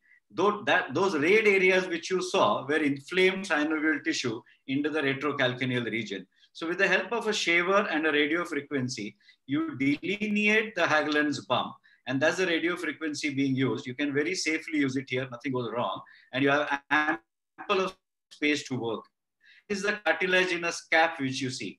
So as there is a lot of fatty tissue there, until unless you see this cartilaginous cap, you will have to keep on dissecting. And once you have dissected it all through, I usually take a small osteotome, and as it is just about exostosis, which easily comes out, make that osteotome walk through from medial to lateral side or lateral to medial side, whatever is convenient for you.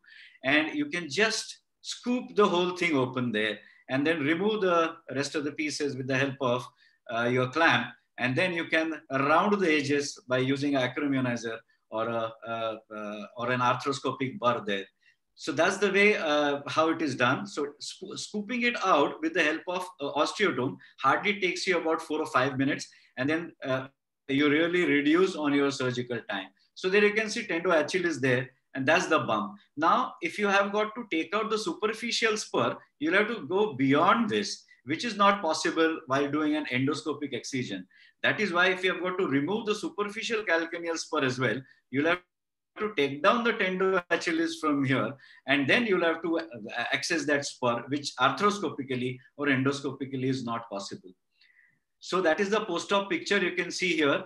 I always check this on an image intensifier to see that I have taken out the bump adequately. And that is the clinical picture where you see there's hardly any scar left. In this patient, I had taken 2 lateral portals. Complications. So this was the technique which we published in JOCR in 2017, I think, and the article is readily available on the web. Case number 2, I wanted to show you that if, should I wait here? Should I wait here, Dr. Antao? Because I think. Hello. Should I continue or wait? Continue. Oh, okay. So this is the case number 2, which I wanted to show that when you have an avulsion of the superficial calcaneal spur. So when you get something of this kind, you're sure that probably the tendo achilis also has given way. So these are not ideal patients for endoscopic excision alone. So I wanted to show this since it is a enthesopathy, it is an insertional tendinopathy. The principles of repair are same as that you see in a rotator cuff. So in this patient, we did a mixed procedure where initially in prone position, the posterior superior Haglund's bump was excised. And this is the So I'll go, for the want of time, if you want, I can go a little fast, and I'll show you what I wanted to actually. So I removed that bump with an osteotome. That's the burr going there. And with the help of burr, we rounded the edges. Now you can see tendo Achilles there, and it is detached. Now I can go beyond the deformity. Now with this radio frequency probe, you can see that I can lift up the bony fragment. That is the bony fragment there. So that's a complete avulsion of the tendo Achilles. So if you really ignore this and just take out the bump, the patient is not going to be all right. So in this situation, you need a mixed procedure where endoscopically you can remove the bump, and then you can go ahead and do an open repair of the tendo Achilles. So that is the arthroscopy portal, which you can see. That is the mini open, that is the avulsed tendon.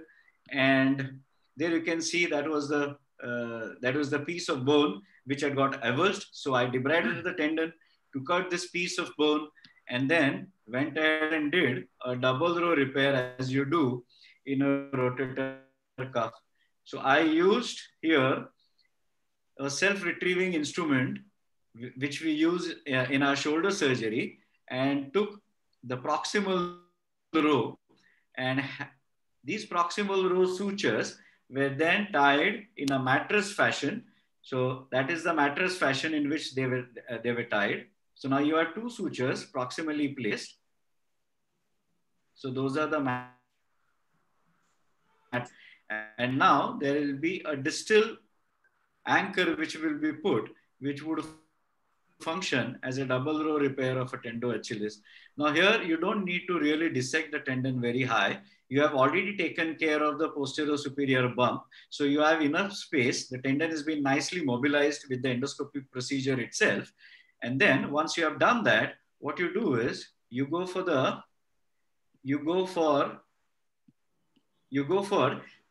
distal row, where I'll be using a swivel lock anchor like a situation. So that's my starting awl, and the starting awl is going in. The sutures have been tied there. The starting awl has made a necessary hole there. And then on top of that, what you do is you insert your swivel lock anchor. So that's the swivel lock anchor which comes in.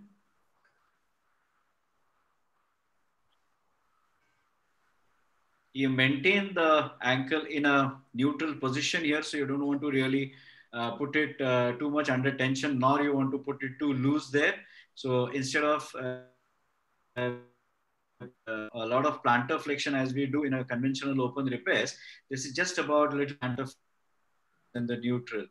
And then once you have done that, what you do is you repair rest of the paratenon with the repaired tendon, and that completes your repair.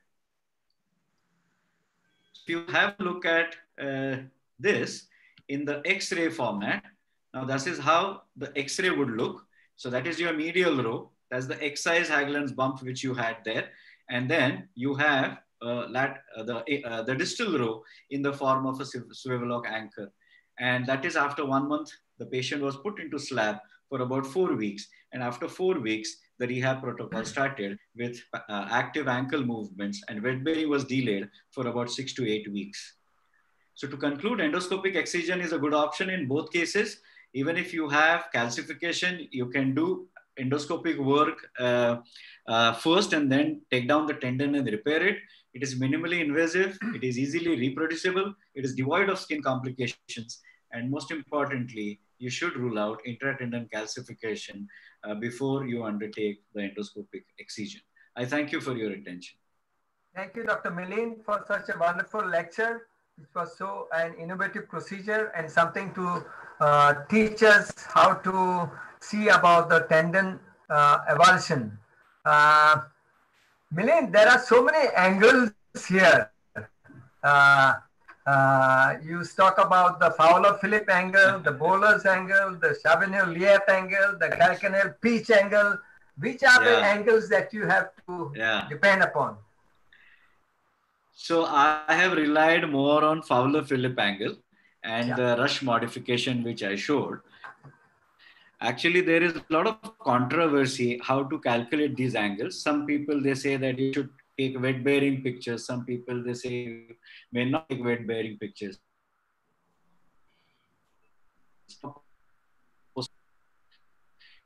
And to over posterior bump and not at the insertion side of the tendo-Achilles. That is a superficial calcaneal spur. If there is a tendinous superficial calcaneal spur, this is not the right patient for all endoscopic procedure. And invariably, you'll see that these patients also have retrocalcaneal swelling. There is a bulky swelling, posterior superior bump, which is seen on the X-ray as a Haglund's deformity. Then what remains is academic importance of calculating an angle to show that it is abnormal and then have an indication of surgery. But I think more so ever, it is a clinical presentation which would patient want to take this procedure. So to me, foul lip, rush.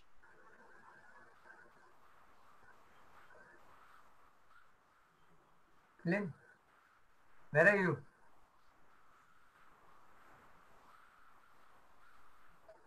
Milind, where are you? Sundarajan, can you take over? Yes, sir. Do you do the same procedure? Sir, as I sir said, and most often the Haglund's deformity with retrocalcaneal bursitis is associated with the incisional tendinopathy. So very rarely we find isolated Haglund's deformity bump, which causing retrocalcaneal bursitis, where these patients tend to have a pain only on the SR set on the lateral, either side of the tendo-Achilles tendon. So whenever the patient has got a tenderness on the midline, then most often they are associated with the incisional tendinopathy, where in that case, isolated Haglund's excision will not work. So here we have to do an open procedure. As SARS showed, you can do an endoscopic excision of a Haglund's bump, and you can open up and do the remaining spur excision. Or as I do always, just midline incision, take off the tendo-Achilles, take off the spur, then same time Haglund's deformity, then repair back the tendo-Achilles. So this is the most common situation usually happens in our practice. If you also do an MRI or don't do MRI? Sir, I stopped doing MRI for this incisional tendinopathy because most often where you require MRI is when they have an incisional tendinopathy, especially for your management point of view, to know how much degeneration have been taking place in the attachment of the tendo-Achilles. So if there is more than 50% of degeneration is happening in the tendo-Achilles, then you may need to augment with the FHL. So that preoperatively that may help you to determine. But most often I counsel the patient that I go inside and see, because what you see is more important than in MRI. So you do exercise the degenerated tendon. Then if I see that more than 50% of the attachment of the tendo-Achilles is gone, then I may augment with the flexoralysis longus. So now I stopped doing MRI even for incisional tendinopathy. Yes, Sundar, completely agree with you. Even I don't do the MRI for this thing because I think it is an over investigation for that. If I find that more than 50% is gone, I will rather counsel for the FHL to just add on. Milind, you are coming? Yeah, I've come. You have any comments to that? Actually, I totally agree with Sundar and Swarnendu both, because see, the point which I wanted to put forth was, what is symptomatic? Invariably, when you have a Haglund's disease, you will have superficial calcaneal spurs. But are they symptomatic? So in that situation where you have a tenderness only isolated on the posterior superior aspect of the calcaneum, whereas insertional tendinopathy is not there. So you don't have tenderness over the superficial calcaneal spur. So I have left these patients alone and they have done exceedingly well. So I think it would be an overkill to do a tendon split in a X-ray proven patient not having symptoms. Do you see any partial tears of the tendon in this? Because I used to do a lot of this earlier. We do see. So there are So you see a lot of longitudinal splits into the tendo-Achilles at times, like you see while doing shoulder in subscap. I've left them alone. I've never touched them. And I don't think they should be touched. The last question. Milind, do you do the ultrasonography? Because I think ultrasonography, because I usually do ultrasonography because that gives it much more information from that. Okay. So I do only ultrasonography, Swarnendu. I don't do MRI scans. Because ultrasonography is too good for that. Okay, the last question. There's a paper recently in May 2020 on closed wedge osteotomy, a dorsal wedge osteotomy to correct the angles so that you have a long-term relief better than a short-term relief with only excising the bump because it's a degenerative disease. Your comments on that? Even I think Van Dyke is not doing that. Even the Van Dyke is not doing that. Last time also when he came, he told like he's not doing it. He's still taking off that thing and doing the double row repair. Okay. Milind? Yeah, you're right. It's, I think, doing too much for too little. So I wouldn't really do an osteotomy for Hageland's bump. Wonderful work by Van Dyck, and this is, established procedure now. So I think we really should look forward to. Okay, can I just call upon Dr. Gopinath? Ready. Yeah. Please share, sir.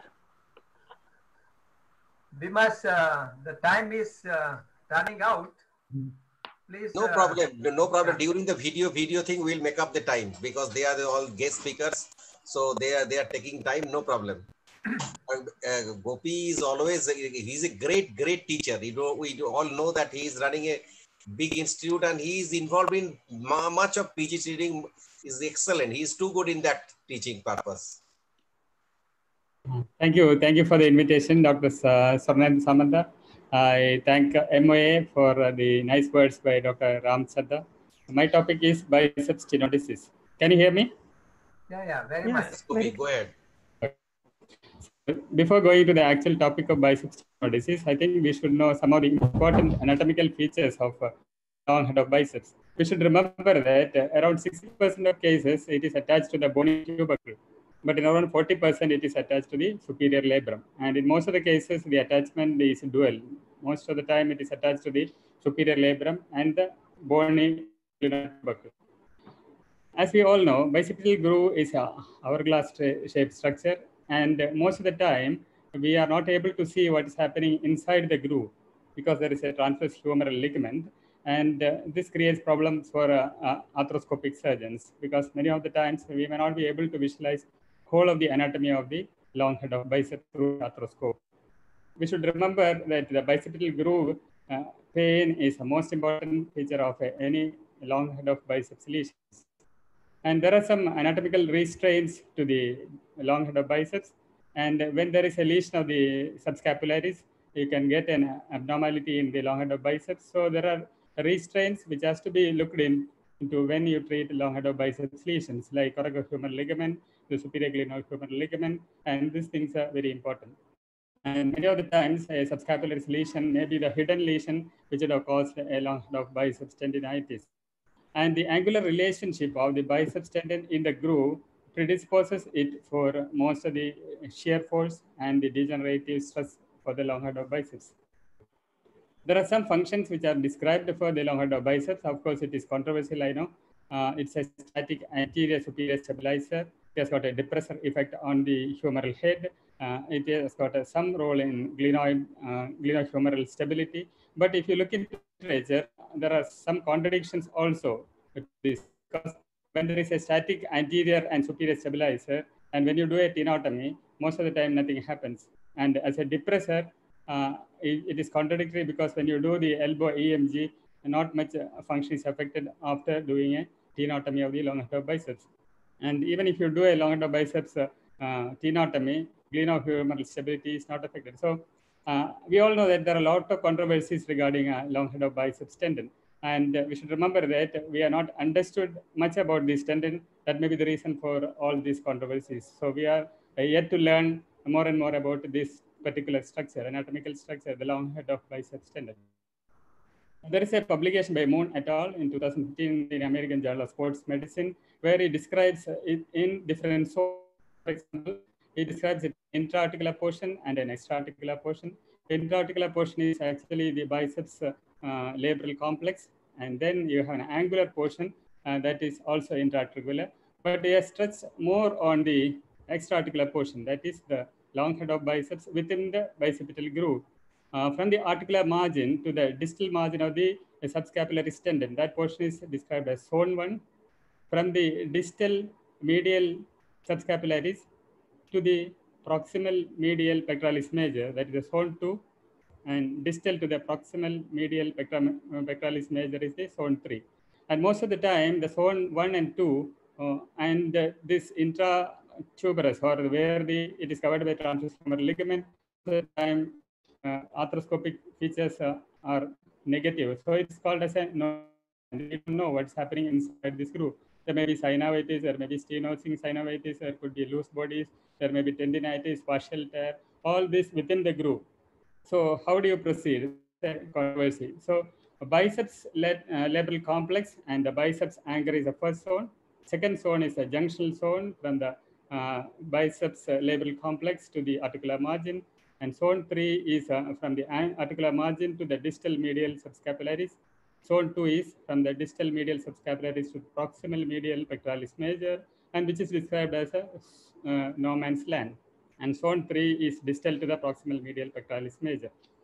Now, diagnosis is going to be difficult when you don't see it through the scope. So most of the time you have to rely on the MRI or on clinical examination. But if you look into the details of the MRI, most of the time MRI also may not help you to diagnose the intratuberous, or where in the bicipital group what is happening. It is very difficult in the MRI also. So how do you diagnose it? So this is one particular area where you should concentrate more on clinical tests. Clinical tests also may not be always 100%, but this has to be stressed. The clinical examination has to be stressed when we discuss about this particular anatomical structure. So you have to do some tests like a subpectoral long head of biceps tendon test. You have to palpate the tendon medial to the pectoralis major while internally rotated. You have to do the clinical tests like speed test, Ergason's test, and been in detail as a 3-pack test. And this is described in literature. And some of the arthroscopic surgeon feels that you can pull the long head of biceps into the joint and examine it, but it is unreliable in terms of diagnosis, and it should not be considered as a reliable benchmark and during arthroscopy. So most of the time you depend on 3 tests. This is described in literature as you do O'Brien's test, throwing test, and then compression test. So these 3 tests will give some idea regarding what's happening in the bicipital groove to this tendon. So this is the inside view. As I told you, may not be able to visualize the structure under the transverse humeral ligament. Now we'll come to the topic proper, bicipital tenodesis. What are the indications? The duration of symptoms, anterior shoulder pain, clicking or the popping sound, night pain, weakness. These are some of the indications for doing biceps tenodesis, and instability of the tendon may be seen as a popping of the tendon or a popping sound. It could be inflammation, degenerative tendinitis, or rotator cuff tear. So whenever there is a tendinitis, you should always rule out rotator cuff tear, because primary tendinitis is not very common in biceps tendon. So biceps tendon is affected by other rotator cuff lesions like subscap lesions or some other rotator cuff lesions. So instability or subluxation or dislocation within the groove is another issue, which is always present when you look for it. And tear in the coracohumeral ligament or subscap has to be ruled out. Many times subscap lesion is a hidden lesion which you miss when you talk about long head of biceps tendon. So when you see a tendinitis or a partial rupture or tear of the biceps, you always look at the subscap, especially the subscap, and then you look for the slap, as we all know. Anatomy, extraarticular tenodesis, subpectoral tenodesis, or intraarticular tenodesis, these are controversies. And tenotomy versus tenodesis, another controversy. And the sites of tenodesis also debated in most of the meetings. So biceps tenodesis is indicated for younger active patients, thinner arms, and they do not want a cosmetic abnormality. And when they are manual laborers and those willing to partake in a good rehabilitation. So biceps tenotomy does not need much rehabilitation, but tenodesis really needs rehabilitation for the best outcome. So bicipital tunnel decompressing technique. This is mainly because of inability to rule out a tunnel disease. When you are not sure what is happening within the tunnel, the best way is to decompress it. So bicipital tunnel decompressing technique is a useful surgery when we talk about a long head of biceps lesions. You can do a subdeltoid tenodesis, you can do a subpectoral tenodesis, which could be mini open, or arthroscopic subpectoral tenodesis. And the proximal tenodesis with the tunnel decompression is also a good procedure through zone 2. So in the zone 2 lesions, you can do a tenodesis as well as you can decompress it, because you don't know what is happening within the bicipital groove. So the treatment is a tenodesis when it is indicated. It depends on the pathology of the long head of biceps, coexisting shoulder pathology, the age, symptoms, and the level of functions. So you can go for a conservative or operative. And when you're decided on tenodesis, most of the time is for a resistant to conservative treatment, irreversible changes like tearing or fraying, decrease in tendon size and subluxation of the tendon from the bicipital groove, recurrent subluxation or dislocation of the bicep from the groove, and also instability of the tendon. And relative indications are in failed subacromial decompression with persistent symptoms. And there are some studies which shows that when you have done a good rotator cuff repair, long-term degeneration and pain in the biceps is very common, especially in the old age. So you have to address biceps when you do a rotator cuff repair as well. What are the pros for biceps tenodesis? The goal is to maintain the length and tension relationship of biceps. May prevent postoperative muscular atrophy. It may prevent fatigue, cramping, help to maintain the normal contour of the biceps. So this is these are the indications, or these are good things about biceps tenodesis. And the disadvantage is it could cause pain, and it is shoulder pain. So the advantage is maintain length and tension of the tendon, prevents loss of forearm supination, so that is the advantage, and prevents cramping of the muscles, and avoids cosmetically unpleasant porpoise deformity, which may bother many of the young patients. What are the methods of tenodesis? There are multiple options. Can be performed proximally with the tendon in the groove or distally with the tendon out of the groove. And the proximal can be done arthroscopically. Distal is mini open. Most of the time we are doing a subpectoral distal tenodesis, but there are some surgeons who does arthroscopic subpectoral tenodesis as well. So it's an arthroscopic subpectoral or open subpectoral, high in the groove, soft tissue tenodesis, or bony tenodesis. These are the options available to us. And subdeltoid is an all arthroscopic technique where you pull out the tendon from the aperture in the biceps aponeurosis, and then you pull it anteriorly and attach it to the conjoint tendon. So these are the soft tissue options available to us. You can attach it to the short head of biceps. Extraarticularly, you can pull it from intraarticular portion and attach it to the short head of biceps, transverse humeral ligament to the conjoint tendon, repair the site of the rotator cuff, especially in those cases of a superior capsular reconstruction, which has been discussed quite well in the last presentation.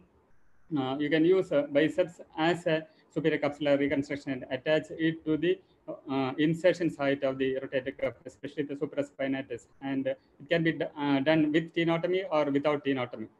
And supraspinatus interval or rotator interval is other areas where you can attach. So there are multiple areas where you can do a soft tissue tenodesis.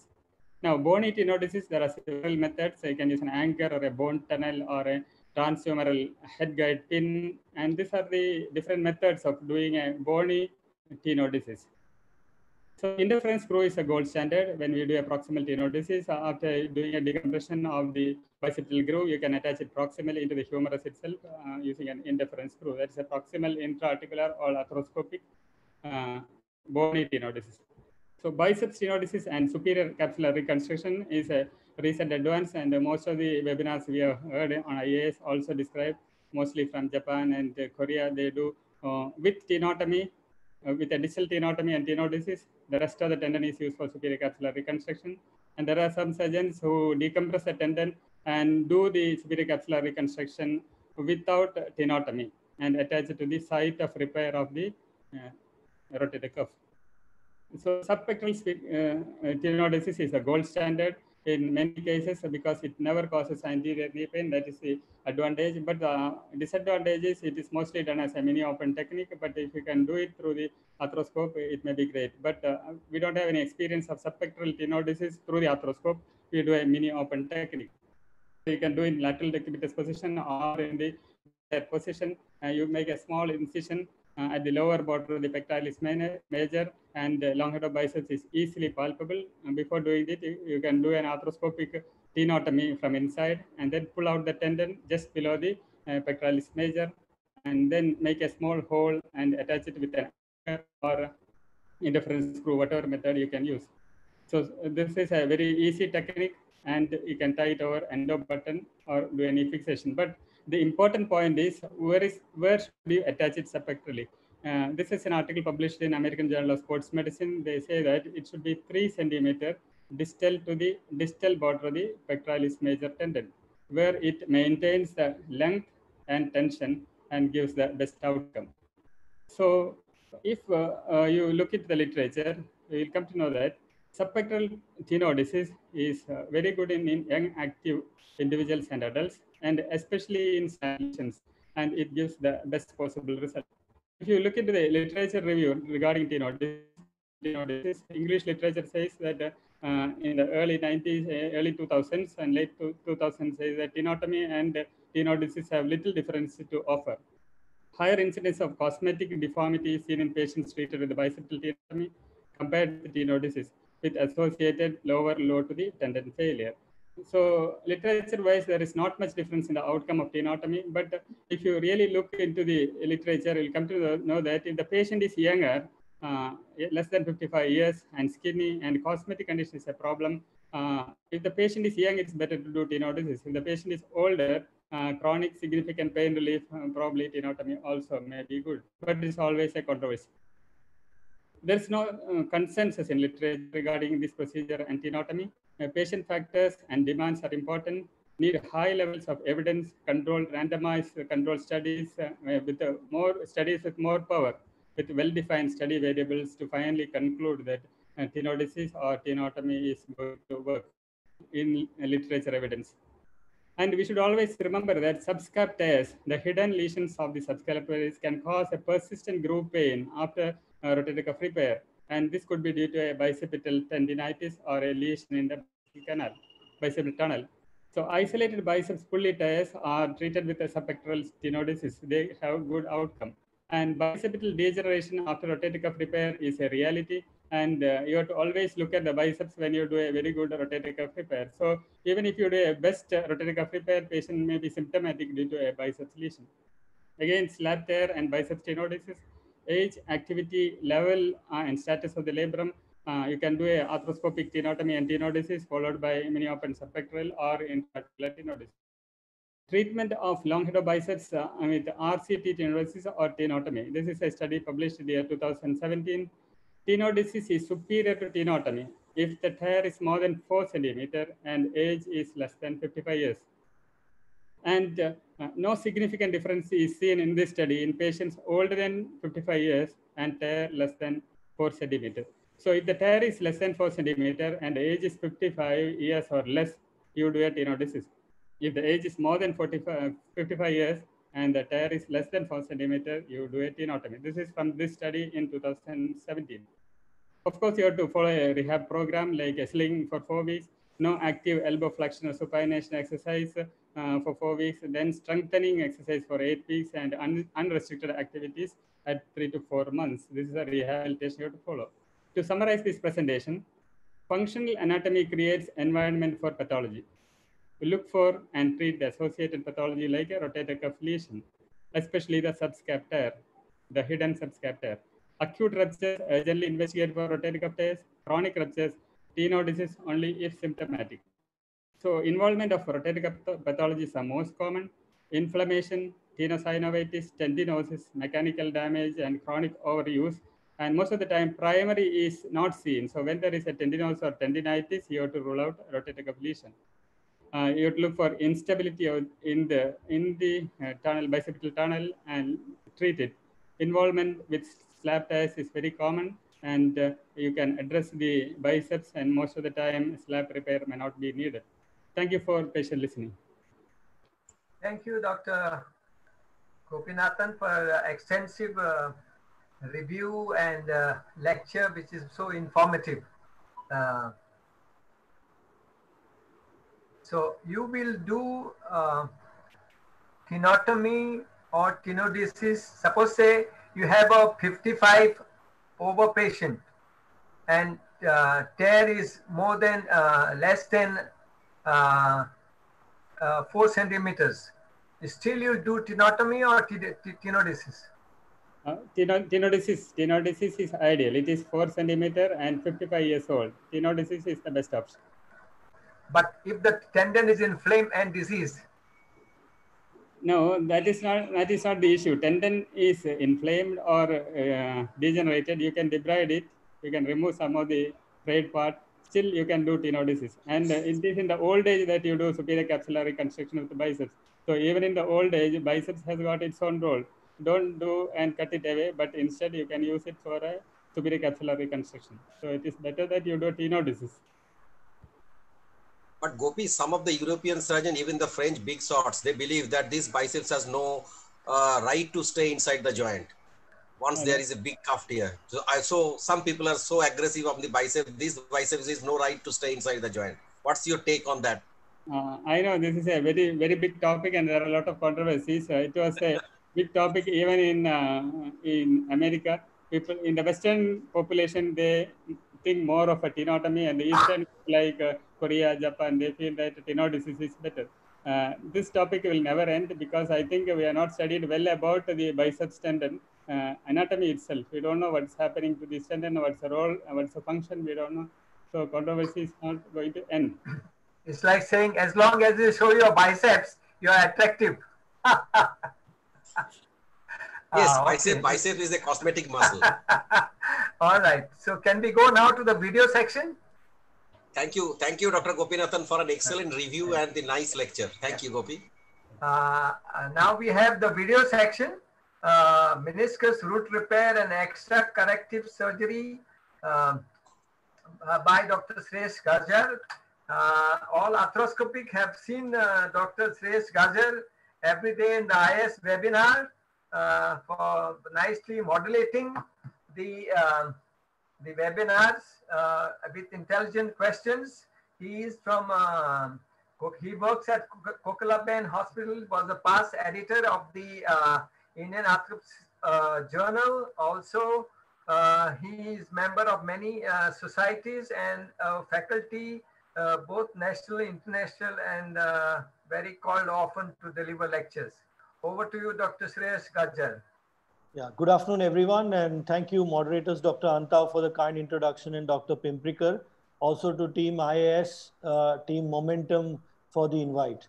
So this is a video lecture on meniscal root repair and centralization. I work in Kokolaben Hospital in Mumbai.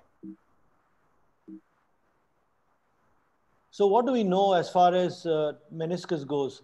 We know that meniscus in the last century is a very important role in joint preservation.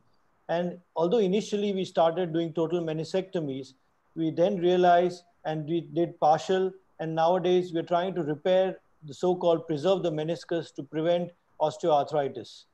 And initially the meniscal repairs were restricted to the vascular zone, but now of late we are also addressing the transitional or the avascular zone with our intention to preserve the meniscus. Now, as far as the meniscal roots go, there are two of them, one anterior and one posterior, and they are defined as a tear within a centimeter of the meniscal insertion or avulsions at the insertion of the meniscus. And when one has a root tear, it causes a failure of the meniscus to convert axial loads to transverse hoop stresses, which leads to accelerated cartilage degeneration, with changes which are comparable to a total meniscectomy when the extrusion is more than 3 millimeters. So on arthroscopy, this is how typically a posterior root tear of the medial meniscus would look like. Ideally, that root should be seated down onto the posterior tibial plateau. There is a classification to determine the level of root tears as it be for various conditions. Now, another important thing to bear in mind is the coronary ligaments. And they are circumferential ligaments around both the medial and lateral menisci, which stabilize the menisci on the tibial plateau, prevent extrusion, and importantly, resist rotational forces. So what happens is that when you have a meniscal injury, there is an altered biomechanics of the knee joint, which leads to alteration in force to the cartilage, meniscus, and the associated stabilizing structures, which is the injury to the meniscotibial or the coronary ligament. And that leads to meniscal extrusion, which is partial or total displacement of the meniscus of the tibial plateau and the tibial articular cartilage, and a meniscal position which is more than 3 millimeters outside the margin of the tibial plateau, typically noted on an MRI. So this is what a diagrammatic representation of a meniscal extrusion is, and this is what it would look like on an MR image, a coronal view. Now, what happens is that if you don't treat this entity, over a period of time, it progresses to osteoarthritis and leading to some form of an arthroplasty. And typically the presentation is acute in a young patient or degenerative in a chronic middle-aged woman. And what is important to note is a lot of these patients, when you ask them closely, they might have some niggling pain in the knee from before, but suddenly their pain becomes worse. And typically from getting up from a seated position, sometimes they can recollect a popping sound. On examination, there is effusion, joint line tenderness, and the risk factors are presence of varus, malalignment, and a high BMI. There are 3 signs which are described: extrusion of more than 3 millimeters, or an axial cut, a presence of radial tear, but obviously the section has to be accurate to pick this finding, and the so-called ghost sign because the root is out of position. Now, non-operative treatment is typically reserved for the elderly people, but I determine that based on the physiological rather than the chronological age.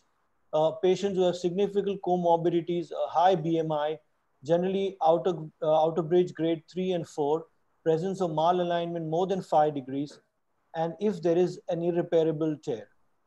But what has been noted is that non-operative treatment unfortunately leads to poor outcomes and progression to osteoarthritis and a high rate of conversion to arthroplasty. And this is worse in women. And the evidence as far as root tear repair goes is that there is a 92% cervical. So I'm just coming to the case. I just wanted to build up the background to understand. So this is a 45-year-old female who presented to me with the findings I highlighted. It's very important to do a hip, knee, ankle scanogram as highlighted in the high tibial osteotomy talk to ensure that there is no varus malalignment more than 5 degrees, which was not so in this patient. And on the MRI, what we found is that there was an extrusion of the meniscal root by more than 3 millimeters. So what we did is the root repair procedure, which I'm going to highlight. So this is the left knee. That's the root tear. You can see there's also some changes on the femoral and the tibial side. And the menisca is extruded out. You can see that it's gone out of the medial tibial plateau. And then what we need to do stepwise is to first prepare that area. So that's the root tear you can see on a closer look. And then you can see the tibial lesion on the plateau as well. So what we do is we use a rasp here or some kind of a meniscal burr or a rasp handheld, and we try and clear or refine that area, as you can see shortly going in. So this is the instrument which we have been using for the peripheral meniscal tear repair. So it's important to create a raw bleeding edge along the area of the detachment of the meniscotibial ligament right from back to front. And once you've created that raw area, it's important that you use a shaver as you would do in any kind of a repair type of a procedure to ensure that you have clear raw ends. And that's the shaver going in that medial tibial plateau area to try and clear off the defect and prepare a raw bleeding area. Thereafter, what we do is we go on to do a root repair as we would do so. And there are dedicated jigs available.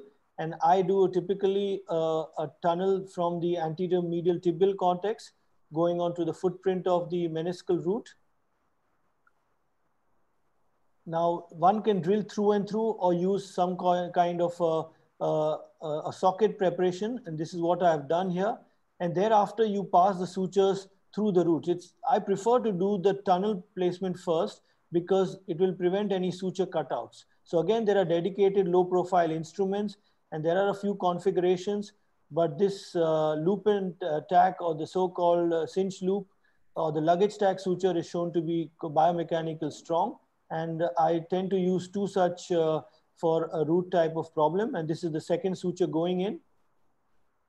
And it's important that once we pass the 2 sutures, then we, from a retrograde fashion, we pass the suture through the socket or the tibial tunnel which we have created to railroad these. And you can see that suture seen.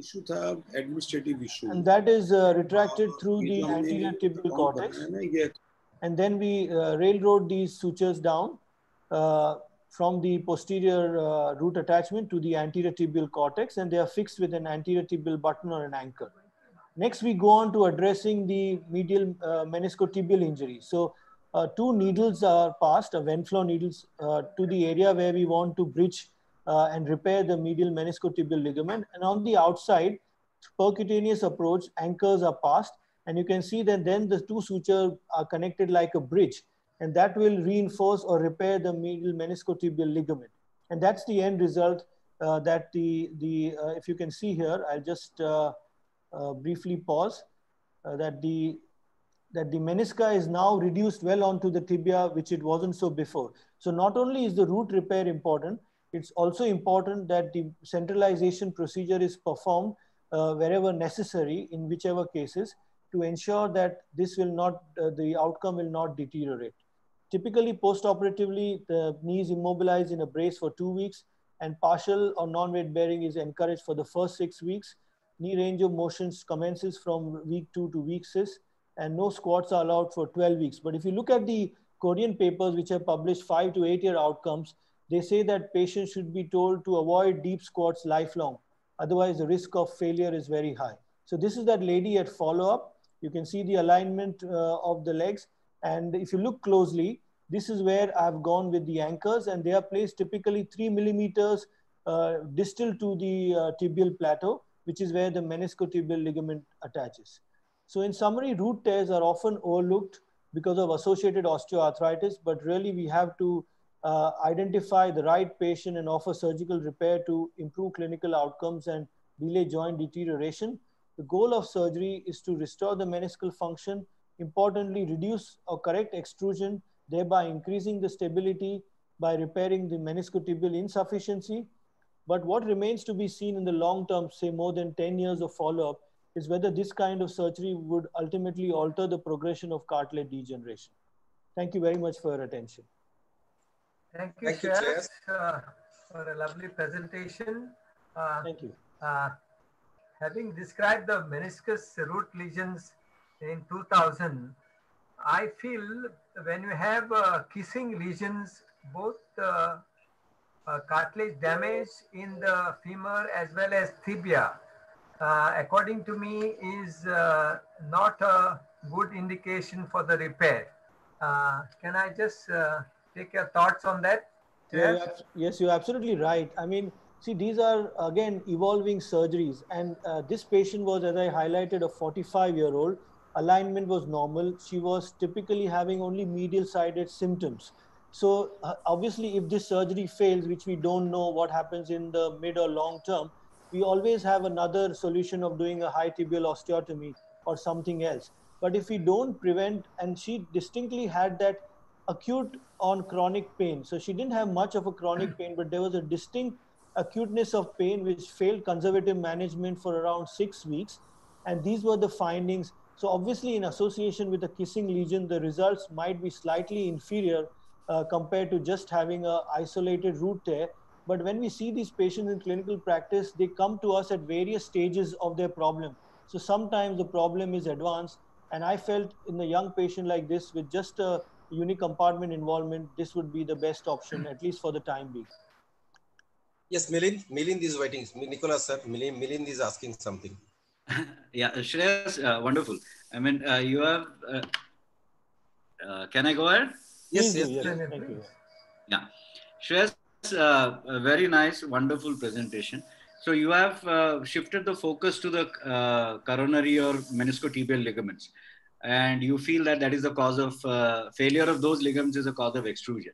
Well, I have also done about 4 centralization, but I did it all arthroscopic, where I pushed in an all suture anchor onto the tibial plateau and used shoulder instruments like acupass to shuttle my suture around to the inferior to the meniscus and pull that meniscus mechanically in. My concept was when you do a centralization procedure, you are doing something like a SCR to provide some scaffold between or a soft tissue spacer between the 2 bones. How much really these coronary ligaments would make a difference by doing it outside in? Doing it all inside is a very sweet procedure and you can just do it in about 10-15 minutes. Yeah, I understand and I agree that there are techniques, and Laprad has also talked about it. But when you have a wide area of medial meniscotibial insufficiency, as I showed in this case, you really need to buttress it, or you'll have to put more than one anchor. So, if you have a small area which is posterior medial, then perhaps a single anchor, and obviously in that posterior zone, with the neurovascular risk, you would prefer an all inside type of technique. But as you have an extended area which is extending to the mid part of the body, I feel that the bridging concept where you really reinforce from back to front would help. And this is where a percutaneous approach makes a difference. Shreyas, did you take a stress X-ray to know the insufficiency? Yeah, now very good point. Valgus stress X-ray? Yes, very good point. And, obviously when you have a video technique talk, as you were prompting, it's difficult to cover everything. But what what papers have published is that they do dynamic ultrasounds, if not stress X-rays, to see whether the extrusion is reducible or not. So one of the contraindication of doing a medial meniscotibial repair is that if the meniscus extrusion is not reducible, then this would not succeed. So yes, either stress views or a dynamic ultrasound would help determine that. With the root tear, Shreyas, do you feel that dynamic ultrasound would show the meniscal movements? No. Well, no, it is at the back, and obviously you need a trained and experienced sonologist. An MRI would show that, but yes, there are cases, whereas the medial meniscotibial, there are some case reports of isolated, in young patients, and they have done a repair and that has resolved the symptoms. So perhaps in those cases, because MRI is not dynamic, an ultrasound would make a difference. Yes, MRI is very good. Even now, Shreyas, there is now the new grade, 3 grades are coming, probably Milind, and you people, Nicholas said you are too good in academics. You might be knowing that there are 3 grades, how the meniscus is extruded in MRI, that you can see even in the coronal films. Nicholas, sir, any thought on that? There are thoughts on that, but I feel a simple procedure like which we had described in our article in 2000, posterior medial release can get the meniscus back into the position, and it also increases the blood supply to that area, and preferably we can get a good repair at the right place, because when you have a chronic tear which is subluxated or gone in the gutter, you need, there's some sort of a shortening of this. You're absolutely right. And I think maybe Laprad is following your technique, what you published in 2000, because what they're saying is that when the extrusion is not reducible, they release the meniscofemoral side of the ligament to try and reduce it back, and there add the sutures all inside, as Milind was describing. So yes, but what they are now highlighting, so earlier we started with just doing isolated root repairs, but then we realized that the extrusion does not reduce, and that could be a possible cause of progression. So therefore now we are in addition adding a centralization procedure to correct the extrusion as well, which theoretically we believe that would slow down the OA. Yes, Antao sir added an excellent point that in chronic tears, you have to release the posteromedial side. Otherwise, it is not going to come. Because in Laprad 4 and 5, it is very difficult to even suture back your roots. It will tear apart. Shreyas? Posterior medial from outside. Because if you are going to create a ramp lesion to repair the root, I think that would be probably a disaster.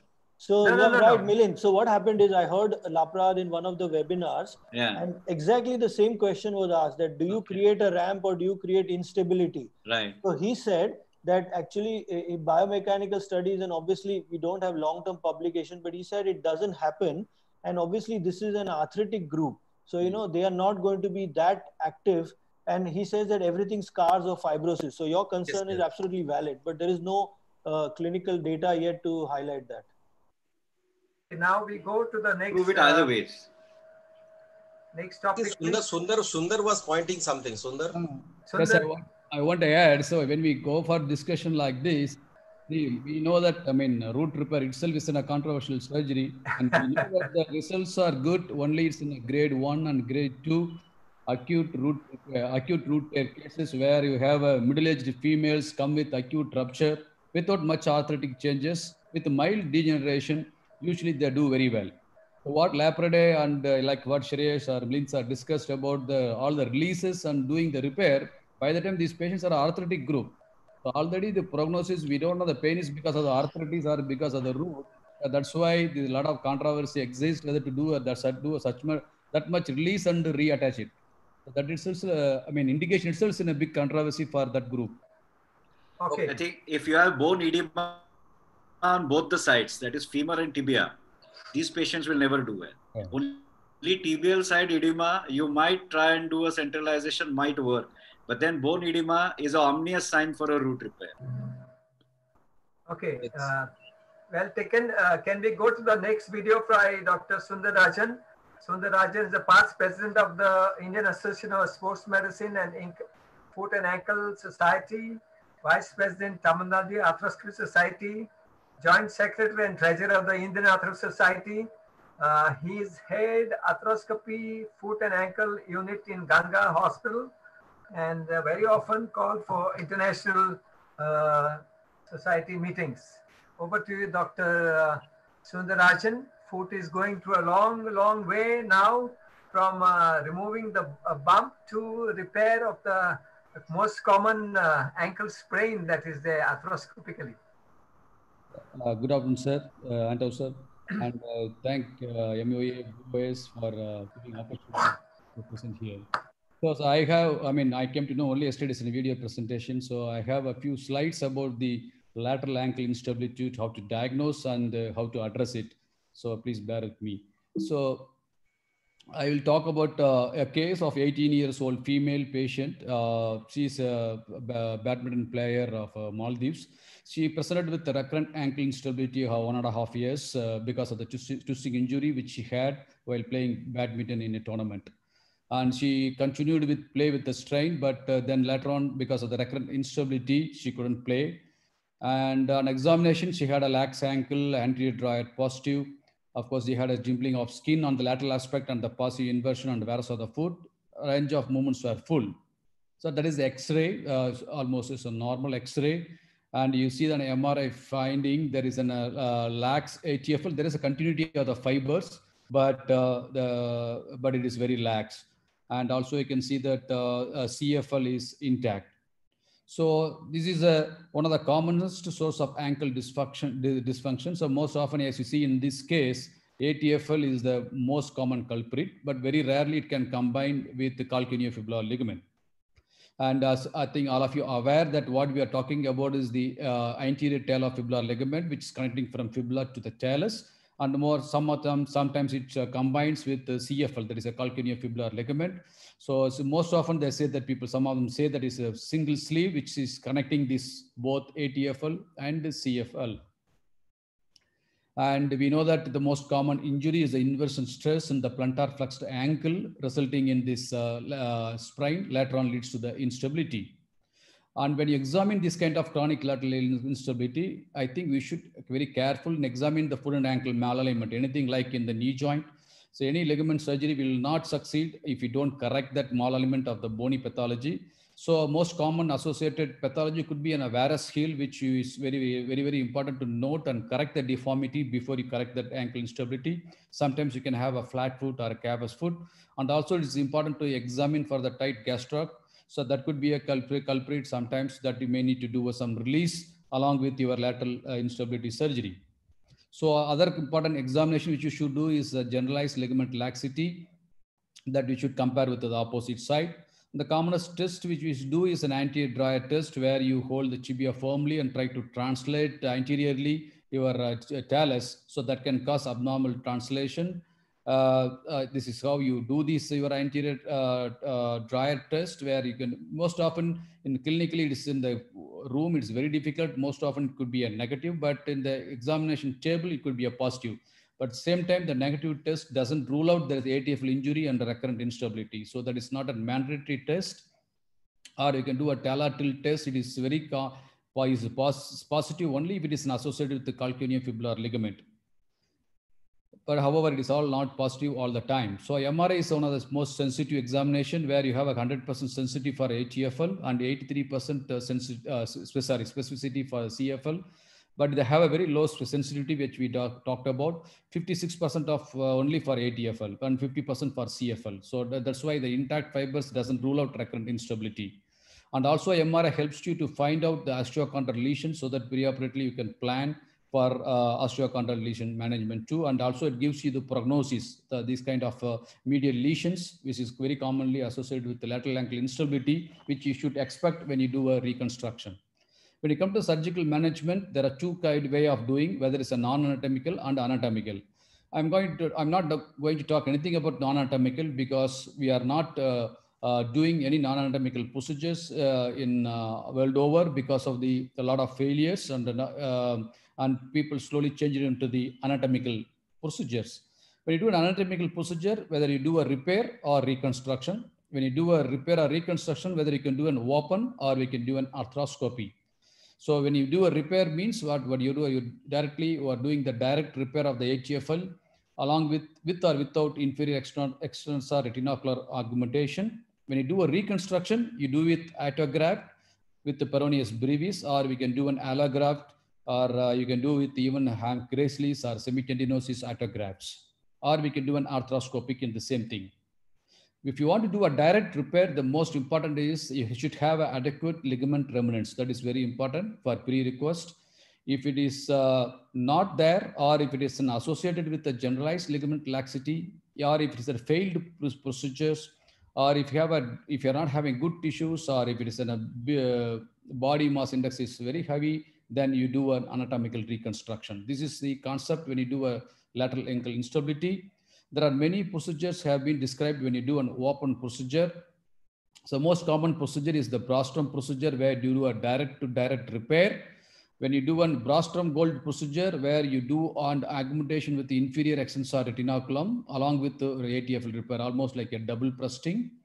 Or like in a Carlson procedure, where you do a direct bony tunnels in the fibula and take both ATFL and CFL and do the take the sutures outside the fibula posterior to that and repair. So this, when you do an arthroscopy also, most often we do the direct repair, where you do a direct bites over the ATFL and do the tunnel, or you can do it with the anchor repair. So when you do an arthroscopy repair, you can use it with the regular 30 degrees 4 mm scopes. And what you require is a standard anteromedial and astrolateral portal. So viewing portal is the anteromedial portal and working portal is the anterolateral portal. When you use a knotted technique, you may use a micro lasso to take a percutaneous stitches over there and shuttle the sutures. Or when you use a knotless, sometimes you can just manage with the two portals, where you can use some low profile instruments like a knee scorpion, take a bites and just put an anchor to the fibula. Yes, already I discussed, anything to do an arthroscopic repair, direct repair, you need a good quality tissue. So when you do an arthroscopy, you can see the lateral side, that is a syndesmosis. And what we are seeing, that is the anterior portion of your fibula, where your ATFL is getting attached.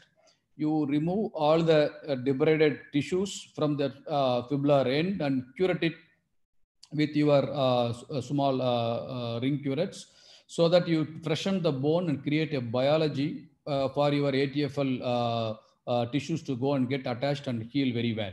So once you are done, then this is the remaining tissue of your ATFL tissues. So you can take a bite through the this kind of low profile instruments like a knee scorpion.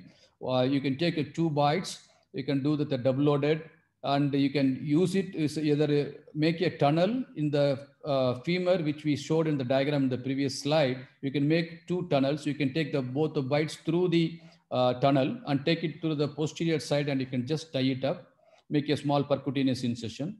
Or you can take a bites with the fiber wires, and you can use the knotless anchors like a push lock. Just we can insert both up and down with a single or 2 anchors. So that will give you the repair of ATFL to the bone, fibula.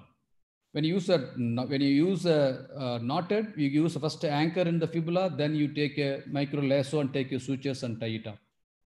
What about the results of arthroscopic repair? There are excellent results that have been reported in the literature. When you compare even open and arthroscopic, there are very few papers. I think that the Matsushi paper has given very good comments, especially in the pain relief and less pain relief, less pain postoperatively compared to the open procedure. However, they found no significant difference in clinical scores between the groups at 1 year post-op. So still it's arthroscopic techniques a good one if the tissues are very good. But the case which I showed that previous, X-ray and MRI has got a very lax joint and the anterior dry test was positive. And in this case, we decided to do an open procedure. You can see that there is that syndesmosis of the joint, that is the anterior inferior tibialofibular ligament. And when you see the joint, it's so lax and it's open up because of the chronic laxity. And she also has got a mild generalized laxity, not very huge, which required a reconstruction. We see the posterior aspect of the joint is very much open. So when you see this much big opening, then we thought there is some mild generalized ligament laxity also is involved in this patient. So I thought I'd have a better do an open procedure in this case. When you do an open procedure, you do the same lateral incision. Here the CFL is intact. Then you incise the ATFL from the center and reflect that one portion here, and this is the remaining ATFL. Then it's a double-loaded all-inside anchor was inserted in that fibula, which we saw in the what you saw in that arthroscopic view. This is an open procedure. So this is a double-loaded 4 stitches has been taken through the remaining ATFL, which is attached to the talus. So here taking all the bites to the ATFL, which is attached to the talus. Once you are done that, then you do the plantigrade position and slight eversion. This is very important, keeping the foot in this position. And then you do all the knotting of the all the 4 stitches.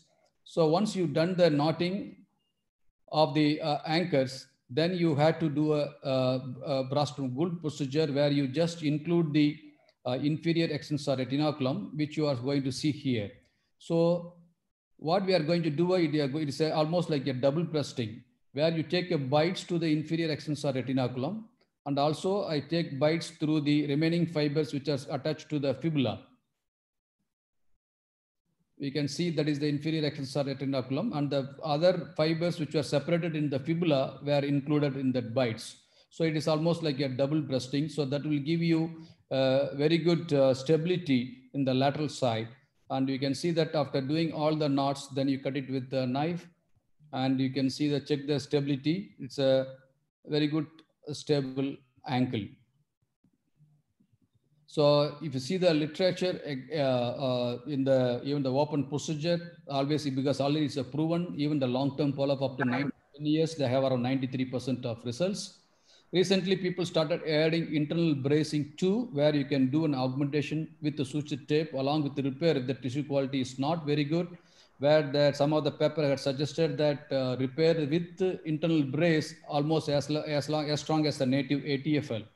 And they say that biomechanical study also has given the similar results when you compare the native ATFL and the repaired ATFL with the internal bracing.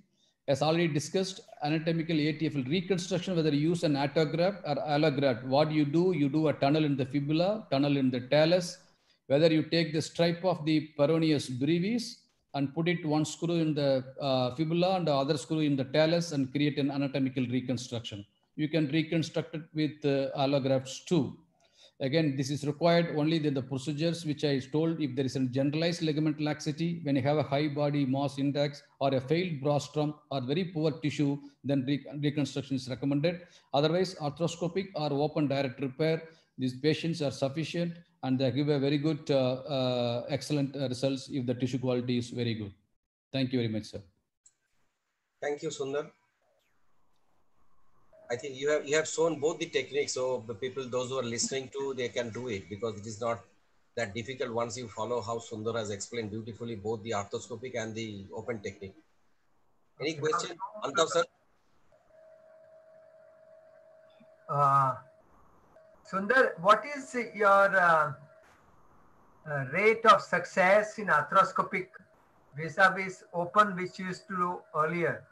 Sir, arthroscopy is only in my early stages, sir, and most of my cases are still in open procedure. That's why I want to do the open, show the open also.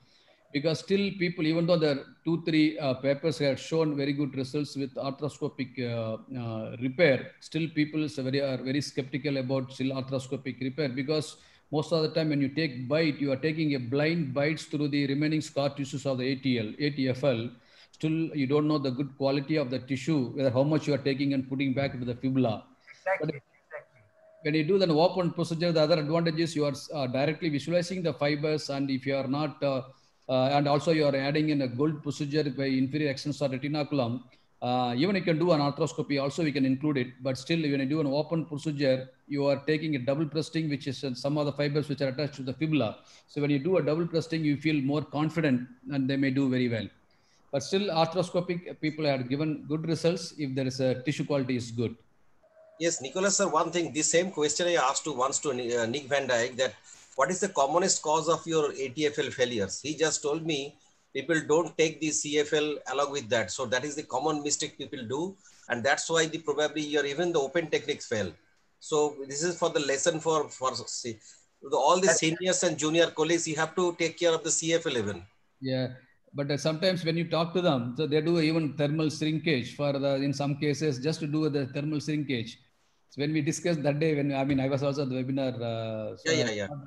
So Nick doesn't do the arthroscopic one. He does only open one. Yes, sir. So he thinks that both CFL and ATFL is a single structure. So he takes a sleeve and reattach to the fibula from superior to inferior. So he doesn't just repair ATFL. Okay. He takes both the things. Swarnendu, can we go to the next speaker, please? Yes, sir. You are the boss. I now call upon Dr. Vahegaonkar, a very famous personality in wrist and upper limb surgery. He is trained from America, had done a lot of work, a lot of research work. He now works at Jahangir and Sancheti Institute of Orthopedics and Rehabilitation. Lot of papers and contribution to chapters in wrist arthroscopy. He will talk to us on arthroscopic tennis elbow release. I must tell you something about this. When way back about 12 or 15 years back, when Sachin Tendulkar had a tennis elbow, every patient was talking about tennis elbow, tennis elbow. So I had a patient who was given conservative treatment. So I did release on one side, and she said, do on the other side also. I said, no, you be careful. Let us see what's going to happen after the first one. Over to you, Dr. Vahegaonkar. Thank you. Thank you very much, sir. It is indeed a privilege to be amongst the giants of arthroscopy and orthopedics.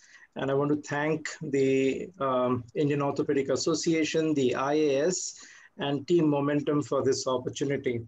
And my task today is to talk about operative treatment of lateral epicondylitis with some emphasis on an arthroscopic release. And my disclaimer, although for financial is none, but for management is that my threshold for operation or advising surgery in patients with lateral epicondylitis is extremely high. So I think everyone who is listening to this talk should take this with a pinch of salt, that surgery is not the first resort that we encourage, but only in patients who have failed a reasonable trial of non-operative treatment. As we all know, it's a very festive occasion, and I would like to wish you all, Lord Ganpati is the Lord of knowledge. So this webinar is at an apt time, and Pune is so beautiful, the Western Ghats during the monsoons. And unfortunately, because of the COVID lockdown, we are not able to enjoy these sites as we did the last year, but hopefully the next year will bring a ray of light. So the learning objectives for this talk is to talk a little bit about the background of the epidemiology, the pathoanatomy, and this was highlighted by Dr. Milind Pimprikar sir, that this is an enthesopathy, and we should understand the difference between tendinitis and a very important concept, which is tendinosis. We will talk a little bit about the diagnosis, and then we'll go on to the treatment options. So the term tennis elbow was coined in the 1880s, and we all know that it is the most frequent reason why patients will come to the clinic with pain in the elbow.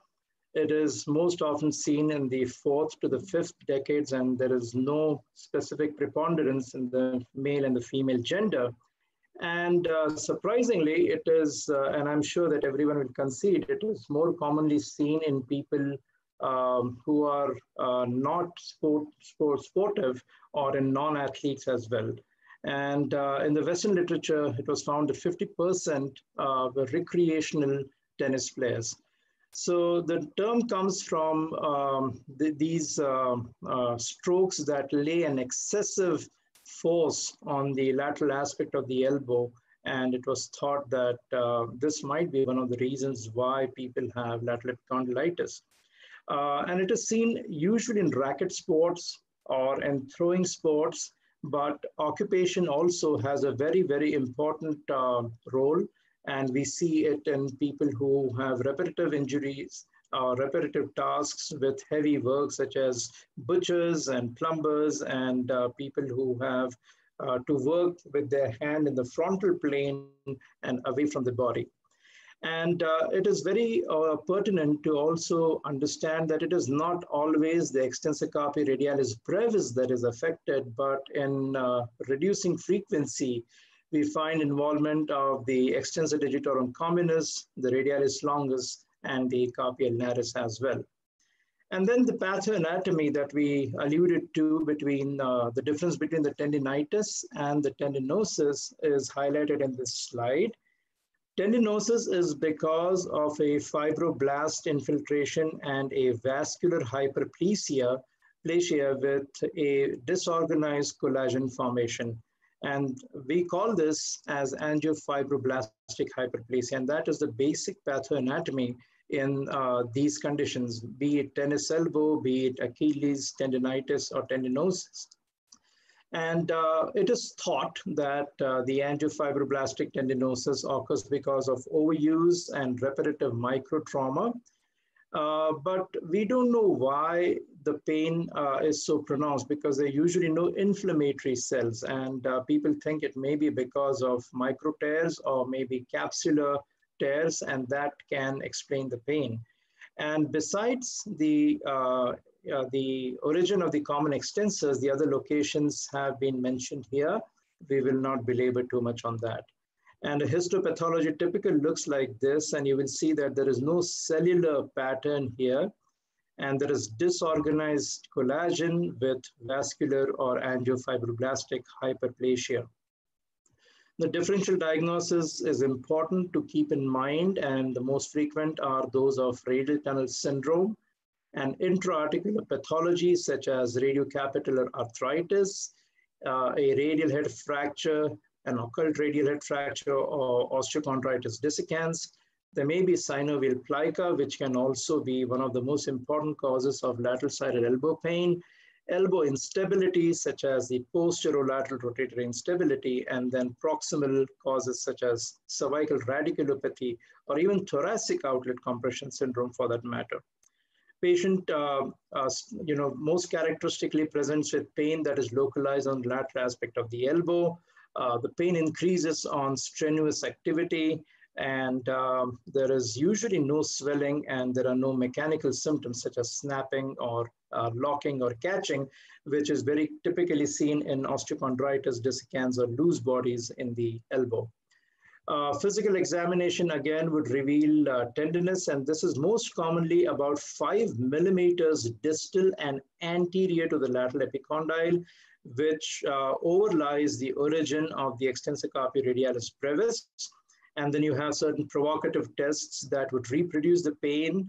All of these coupled with the patient history and sometimes with additional investigations would clinch the diagnosis of lateral epicondylitis or tennis elbow.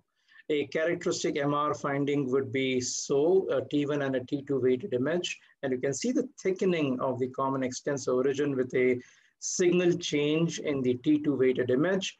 Here you can see a plica that is invaginating into the radiocapitular joint. And then this particular image shows that there is not only thickening and perhaps a partial tear, but also a plica that is invaginating on coronal and sagittal images. Like I said, treatment is usually non-operative. Recently, I was very privileged to be a part of the elbow roundtable conference at the International Federation of Societies of Surgery of the Hand in Berlin. And all the giants and the who's who in upper limb surgery were on the roundtable. And without exception, the consensus was in tennis elbow, you should defer surgery as far as possible. Let the patient ask for surgery. And your go-to would be non-operative treatment. And this has to be shown to be effective in a very large majority of people. And only those people who fail non-operative treatment for over a year and who are really bothered by this condition and are asking for surgery should be advised surgery and should be undertaken for surgery. And then again, in properly selected patients, more than 90% will have optimum outcomes. A very quick review about the conservative treatment protocols for pain or activity modification, NSAIDs, contrast bath, massage, and modifying the grip for including larger or span grip is encouraged. You can even try bracing and injections at times, but there is no concrete or conclusive evidence to prove the efficacy of different injection techniques, right from steroids to autologous blood to PRP or even stem cells for that matter. Very quickly, a schematic diagram to show you the open technique. And this is basically where you would release the extensor carpi radialis brevis origin, debride the undersurface, make multiple drill holes, and then resuture the extensor origin. That will usually provide for pain relief. Some people also add a denervation procedure of the sensory branches to the elbow joint, but that may be a little bit extensive kind of a procedure. We have also described a technique for the management of chronic lateral epicondylitis, which was recently published. And essentially, it includes a modification of the Nerschel and the Kuhn-Rath technique. And there are 4 steps in this particular procedure where we decompress the posterior intraosseous nerve because we believe that it is a very important contributor to lateral epicondyl. And we confirm that preoperatively with clinical examination. We go ahead and perform an arthrotomy and excise any hypertrophic synovium or a plica. We make multiple drill holes in the lateral epicondyle after having debrided the undersurface of the ECRB. And then we offload the tendon by reattaching it about 1 centimeter distal to its actual origin. And we believe that this particular technique combines different procedures that have been described in literature and provides a very effective manner of avoiding the recurrence or relapse of the condition. So these are clinical pictures. You can see the posterior intraosseous nerve being decompressed here. And then you reattach the extensor carpi radialis brevis, a rhomboid-shaped origin, about 1 centimeter distal to its actual origin, and you suture it to the surrounding tendons. And we make a transosseous tunnel to put in our sutures. The other way to deal with tennis elbow and video technique that I'll be elaborating in a bit is arthroscopic release. And what is important is to understand what exactly are we releasing. One of the biggest problems is releasing the LUCL, which may cause elbow instability, and you have to be very careful about it. So this region, so we are viewing from the anteromedial portal. This is the capitulum. This is the radial head. So this region is where the extensor carpi radialis brevis would be. So you need to release this area. And then if you find pathologies in other areas, you may want to release those areas also. So there is a classification that has been described by Champel Baker. I will not belabor too much on this again. It's out there for you to refer to. So we prefer to use the lateral decubitus position because at times we may also have to augment the LUCL, and we find it easier to do it this way. So the standard bony landmarks, we palpate the medial and the lateral epicondyles, mark the medial and the lateral supra condylar ridges. You mark the proximal ulna and the olecranon, and then that would give you an idea about the triangle of the elbow, and that is the ulnar nerve that is being highlighted out here. With that out of your way, you go ahead by marking your primary viewing portal. We prefer to begin with the proximal anteromedial portal, which is about 2 centimeters proximal and 2 centimeters anterior to the medial epicondyle. And then once we have done that, you mark the soft spot, which is lying between the triangle connecting the lateral epicondyle, the olecranon, and the radial head. And once you have done that, you pass in a hypodermic needle and insufflate the joint with about 5 to 10 cc of normal saline, and you look for the piston coming back, and that would give you the confirmation that you're in the joint. The trocar and the cannula comes in from the medial side. You're all the time against the anterior surface of the humerus at all times and anterior to the medial septum, so that you are keeping the ulnar nerve out of harm's way, and an egress of the fluid would again confirm, and you feel that little pop as you enter the joint. You see that, you can see the pop there. That's the pop, and you know that you are in the joint at that point in time. Arthroscopy begins with a diagnostic round, and in this particular gentleman who was about 68 years of age, you can see the cause was a hypertrophic annular ligament, a lot of synovitis, and a defect on the radial head, an osteochondral defect out there. So this was the cause of his lateral elbow pain, along with a micro tear in the ECRB. So you go ahead, complete your diagnostic round. You look at the tracking of the trochlea in the gutter, anterior gutter. Look for any capsular tears, and then you would begin your therapeutic round by getting in your shavers to take off the synovium, and and then we also like to use some radio frequency to shrink the tissue. So here is a hypertrophic lateral, hypertrophic annular ligament that is being taken off. We use the RF. It is thought that this also creates some denervation kind of an effect, which is useful in pain reduction, and take off the annular ligament superficial part, so that this has been shown to be one of the important contributory factors for tennis elbow.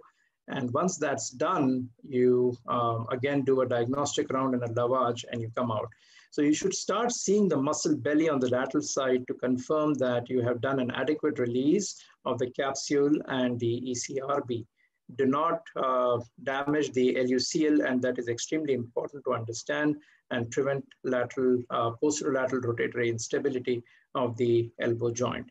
Post-operative protocol is usually protected range of movement against the belly in about 3 weeks, and then we encourage progressive range of movement. We begin with isometric exercises and then progress to strengthening of the muscles. However, we are very careful in advising the patients not to carry out strenuous activity, especially in front of the body, for a minimum duration of 3 months, and at times for non-compliant patients for almost up to about 6 months for an effective outcome of this particular procedure. There are several studies out there in literature which have concluded that there is no such distinct advantage of arthroscopic over open release, apart from the fact that there is perhaps an early return to work in the arthroscopic group, and there is better cosmesis. And besides that, there is no such distinct advantage. At times, people argue that intra-articular pathology, removal of loose bodies, or such different pathologies can be better diagnosed. You can also have the opportunity to look at the posterior gutter at times, and that perhaps is the advantage of arthroscopy. So in summary, tendinosis is mainly of the ECRB. It is a degeneration and not an inflammation. at times ask for histopathology, especially in open cases. Non-operative treatment is your primary resort. It is extremely helpful and successful in a very large majority. And you have to be very patient, talk to your patients and encourage them to persevere with the non-operative treatment. And operative treatment is only indicated when people fail non-operative treatment for at least a year. And then we should bear in mind that there is no such distinct advantage of arthroscopy. And this is something that we need to counsel our patients for. And with that, again, I thank the leadership of the IOA and the IAS for the opportunity to speak here. Thank you very much. Thank you, Abhijit. It is always a pleasure to listen to you. Always, as usual, we'll learn something from your whatever you will tell, and we'll learn every time I listen to Abhijit, you. great talk. I have a question. So yes, I think, is there any? Abhijit, yes, Abhijit. Yes, go ahead. Yes, yes. Hi, how are you? I'm doing well, thank you. Enjoyed your talk. Thanks a lot. I mean, please don't mind, but could the pain in that case you showed be because of the radial head cartilage issue rather than the ECRB tear? Yes, pretty much. So this is the advice. So these are very, what do you call, outlier cases where arthroscopy has a distinct advantage over an open procedure. You saw that it was pretty much on the medial aspect of the radial head. I would have missed that if I would have done an open procedure. Now, since this gentleman did not have an element of radial tunnel syndrome or posterior interosseous nerve involvement, we decided to offer him arthroscopic treatment. And this injury was, or this degeneration was not picked up on the MRI. So it came as a big surprise. And so the advantage, so when people talk about what is the advantage of arthroscopy over an open procedure, are these outliers or very small cohort of patients where you may miss this lesion. Now, I don't know how much effect it is going to have on the outcome, because that's a degenerative kind of cartilage lesion that he had. We just debrided it and left it alone. But yes, it helps in diagnosis. If there is a loose body, you may pick it up and remove it, especially if it is on the medial aspect of the elbow, which you may not see on a lateral arthrotomy. So yes, I would agree. But this gentleman did have a pain relief, although it took him some time. It took him almost 7 months to recover completely.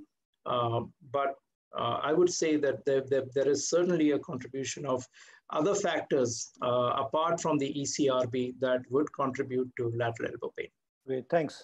Thanks. Yes. I think the way when we did our postgraduate, people told like you have to just take off just one. If you incise something, if you do just incision and take off the whatever there is on the lateral side, it will cure. It is not like that, because in last 20-25 years the tennis elbow has been grown in a different way probably. And even when we do arthroscopy, now we can manage that. Some part, if people is not agreeing that for the open operation, we can do it arthroscopically. And this is a nice gesture from Abhijit and the hand and wrist guys that they have taught us how to do it. Thank you, Abhijit. Thank you very much, sir. Thank you. So I think Shreyas, Antao sir has an emergency surgery, so he has to leave. So I think we can go ahead with the permission of the other faculties. Darshan, are you ready with your talk? Yeah, I'm ready. So you just start your slides here. If there is no question for Abhijit, I think Darshan is starting. Abhijit, okay? Yeah.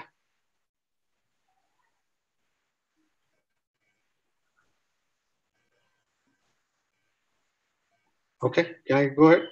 Okay, Darshan, go ahead. Yeah. At the onset, I would like to thank Maharashtra Orthopedic Association and the Indian Orthopedic Association, as well as the IAS. So my topic, basically what I was told was a video session. So I'm just keeping it short, mainly focusing on the video and very little bit of theory. So I would start with the volar wrist ganglion, because these are the less common than the dorsal wrist ganglion. So indication, before I go about the indication, first thing is I don't operate on all ganglions. Second thing is I don't remove all ganglions arthroscopically.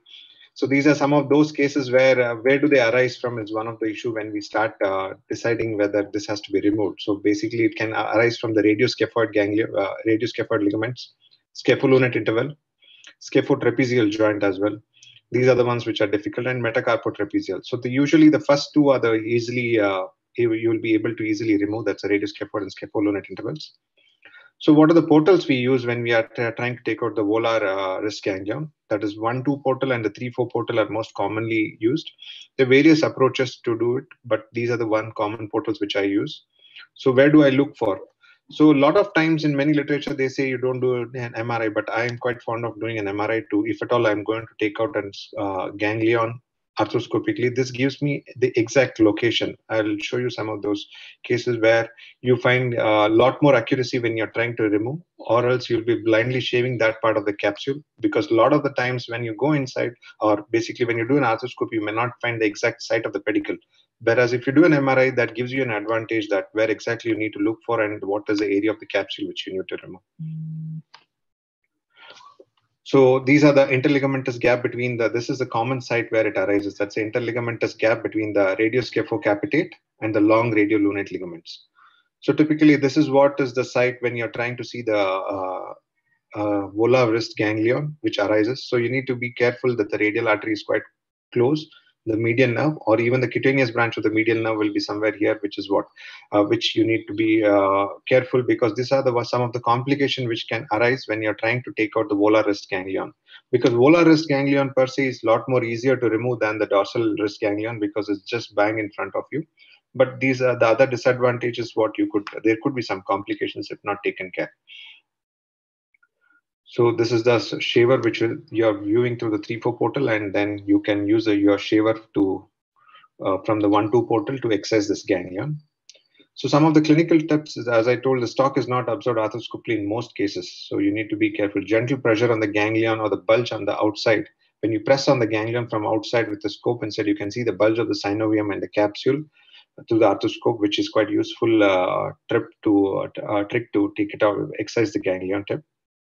And 1 centimeter of the capsule has to be removed around that stalk. So that is quite important. If you do inadequate resection, then again, there is a chance of recurrence or incomplete removal, as there could be some septations. So other options, dye, which you can use injected methylene blue inside this thing, but I have no experience with the dye, as well as intraoperative ultrasound. I feel these two are more complicating things for a simple thing. So advantages are avoids dissection and scarring, and the relative are the relative indications, which is like concomitant intra-articular pathology also can be identified.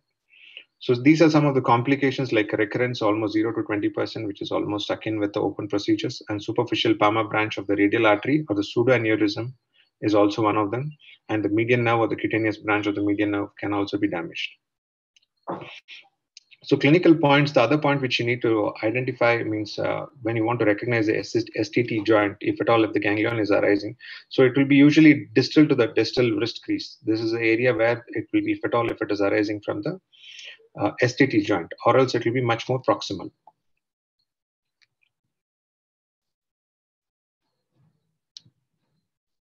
Wrist ganglion, it's one of them. So basically, this is the common typical site of the ganglion which arises. So this is the usual incision if at all we were to take it out arthroscopically. This is what I was talking about, the pedicle which arises from there. Between the two divisions of the radial artery, this is what is stalk. So when you're trying to take it out arthroscopically, if you plunge your shaver much deeper, so there is a possibility that you could damage one of these arteries. That is a cyst. This is a case wherein volar wrist ganglion was quite painful. That was an indication. So you can see which is prominent on the dorsiflexion. That's an MRI, which you can see that the ganglion cyst is typically arising between the FCR and the first extensor retinaculum compartment. And this is a radial artery here. You can see this. That's a radial artery. And this is the pedicle of the cyst, which you can approach it. You can excise it from, you can visualize from 3-4 portal.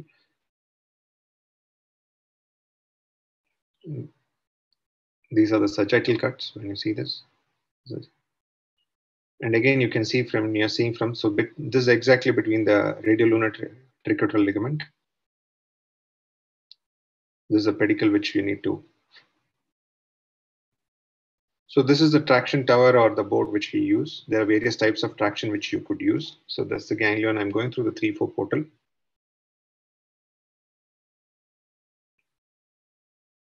So once you are inside, you need to visualize these are the radiolunate ligament and the radioscaphocapitate ligament. So you can see there's a lot of hyperemia on that side. That was what, then you check on the ulnar side as well. Once you see that that was quite okay, that's a pre-styloteresis. Now again, you go back towards the radial side.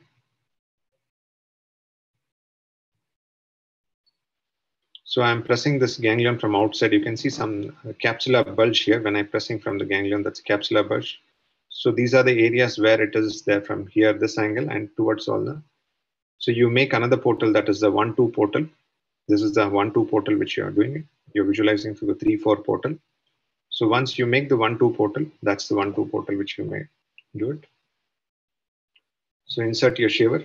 This is a dry arthroscopy what I am doing it. So it's quite good if at all we are able to do this procedure through dry arthroscopy, because it will confirm exactly whenever you rupture or open out the ganglion. So I'm doing some amount of synovectomy there.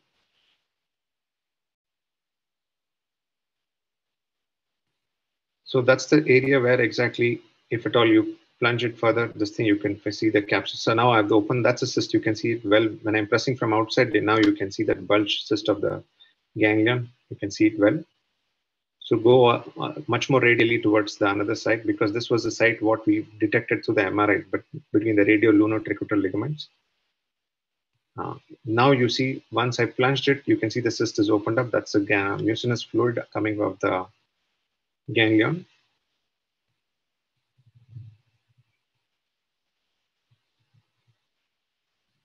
So you need to spare the ligament, just excise the rim of the capsule on between the ligaments as well as on either side of the ligament as well. So that is the capsule which I'm shaving out.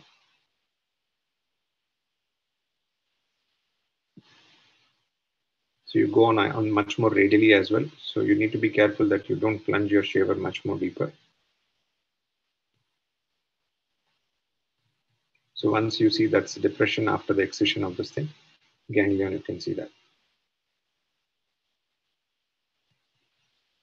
So that is typically you start your mobilization after day 2, wound closure and mobilization, less scarring and faster rehab.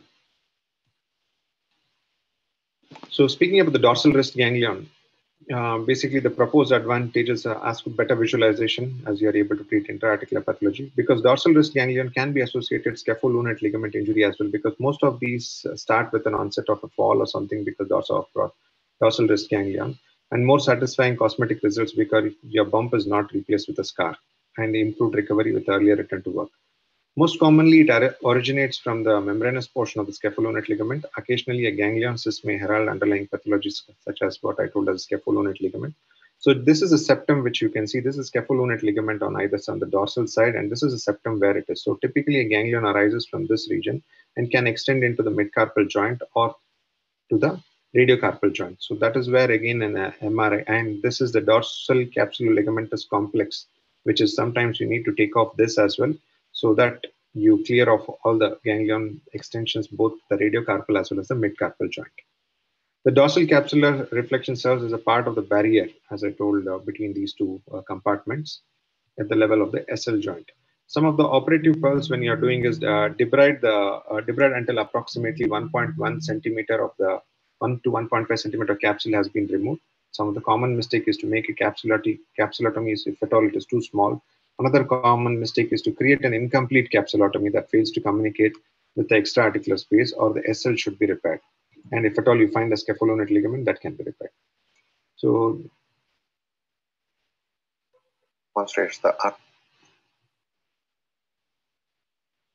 so typically this is the dorsal wrist ganglion. You can see that. So I get as I told, I usually prefer to get an MRI if at all I'm doing arthroscopically. So this is a scaphoid. This is the lunate. You can see the ganglion between the two compartments here, and dorsally you can see this.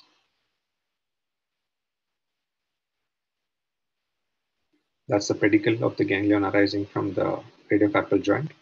You can see this part. That's a lunate. Again, this is a cyst which is going all around this thing. That's outline of the cyst. So this one of the traction which I'm using. So typically you mark the area because after insert. So 1, 2 portals and 3, 4 portal or 6R. These are the 3 portals which are commonly used. So you can use interchangeably, either you start with a 6 or R1, 2 portal. I tend to use the first 1, 2 portal. That is a lot more easily. So you're viewing ulnar side. So basically you need to look for that's a lunate, that's a triquetrum, and this is the dorsal capsular reflection. This is the dorsal capsule. You go about, this is the bluish cyst. You can bluish dorsal capsule part, which you can see, which I'm pressing from outside. You can see that's a cyst which needs to be removed. So that's communicating with here between the, much further you need to come closer to between the scapholunate interval. So once you, I tried doing this one with a dry scope, but after some time it's difficult because the dorsal capsule goes, the minute you do another portal, the capsule collapses without a fluid. It's quite difficult to do it.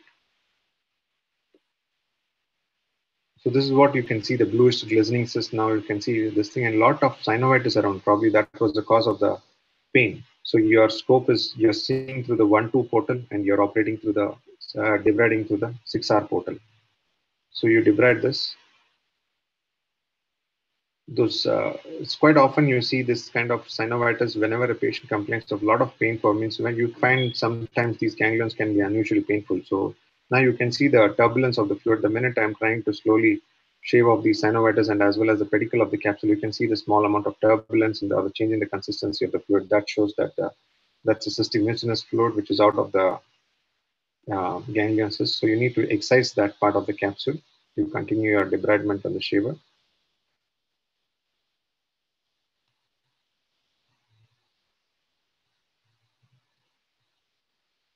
So once you shave all that, you should be careful that you could even debride the tendons. So once you see this much of the tendons and you can move I'm trying to glide the tendons and check out whether I have not injured any of those tendons. This is one of the complications which could happen with the dorsal ganglion excision. So you need to take off a rim of almost 1 centimeter of the capsule. So after excision, these are the 2 tiny scars which you can see, and also visualize the midcarpal portal as well. So that's a depression after you excise the ganglia.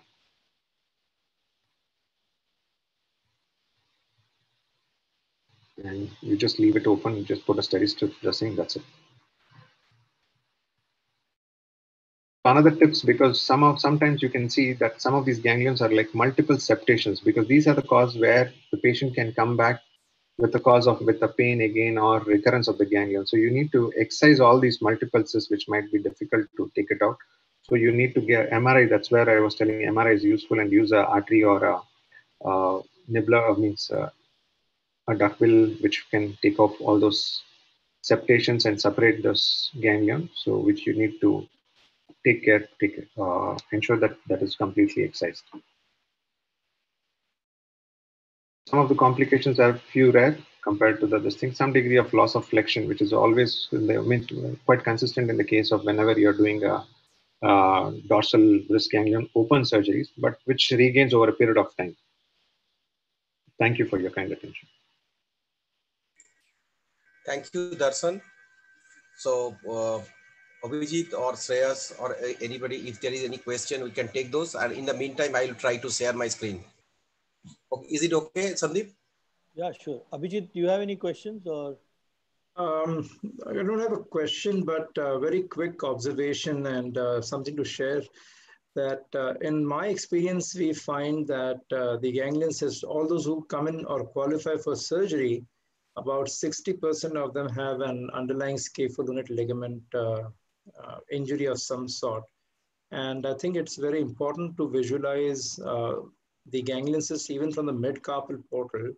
And then after you're done with the excision of the cyst, we assess the scapholunate articulation. And we find that usually there is some opening out, a Geisler kind of stage 2 or 3 kind of an injury. I've even seen 4.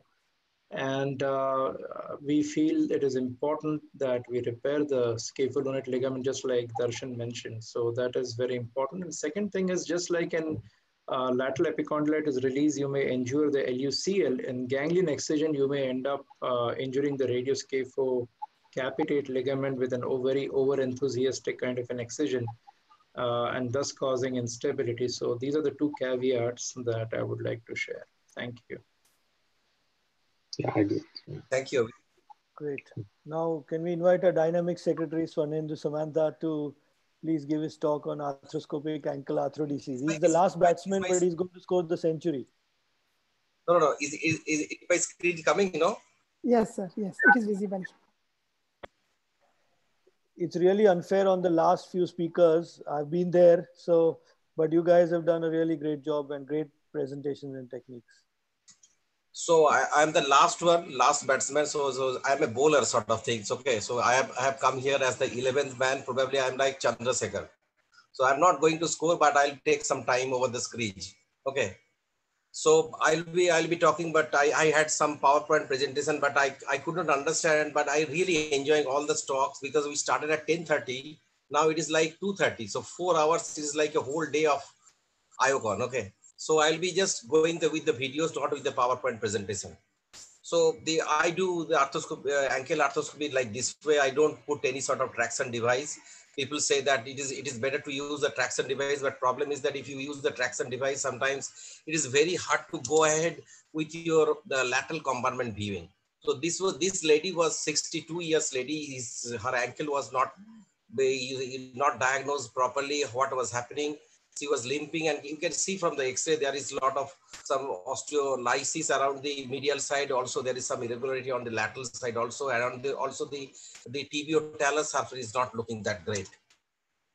So I thought, okay, I'll go ahead with some sort of diagnostic purpose and all. I will do just one biopsy, then I'll see what is happening. So you know that like your Ajit showed that it is better to inject with some fluid inside the joint, like your elbow in the ankle also. The fluid is coming back, you know that it's in the proper place. Skin marking is very important. And also you have to know that where is your superficial peroneal nerve.